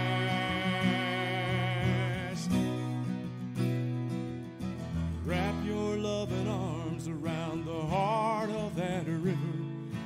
Pass along her stories that you've heard for so long. Take a stand for Mother Nature and her hypnotizing waters. Sing that river song. Can you see her in the light of a bright spring morning? Is she hidden in the shadows of warm October's past? Is the moonlight on the water reflecting your passion? What we gonna do to make it last? Tranquility, majesty, peace through understanding of that giant old river running through my hometown. Standing on the bank, lost in the distance, imagining the future with the past flowing down, imagining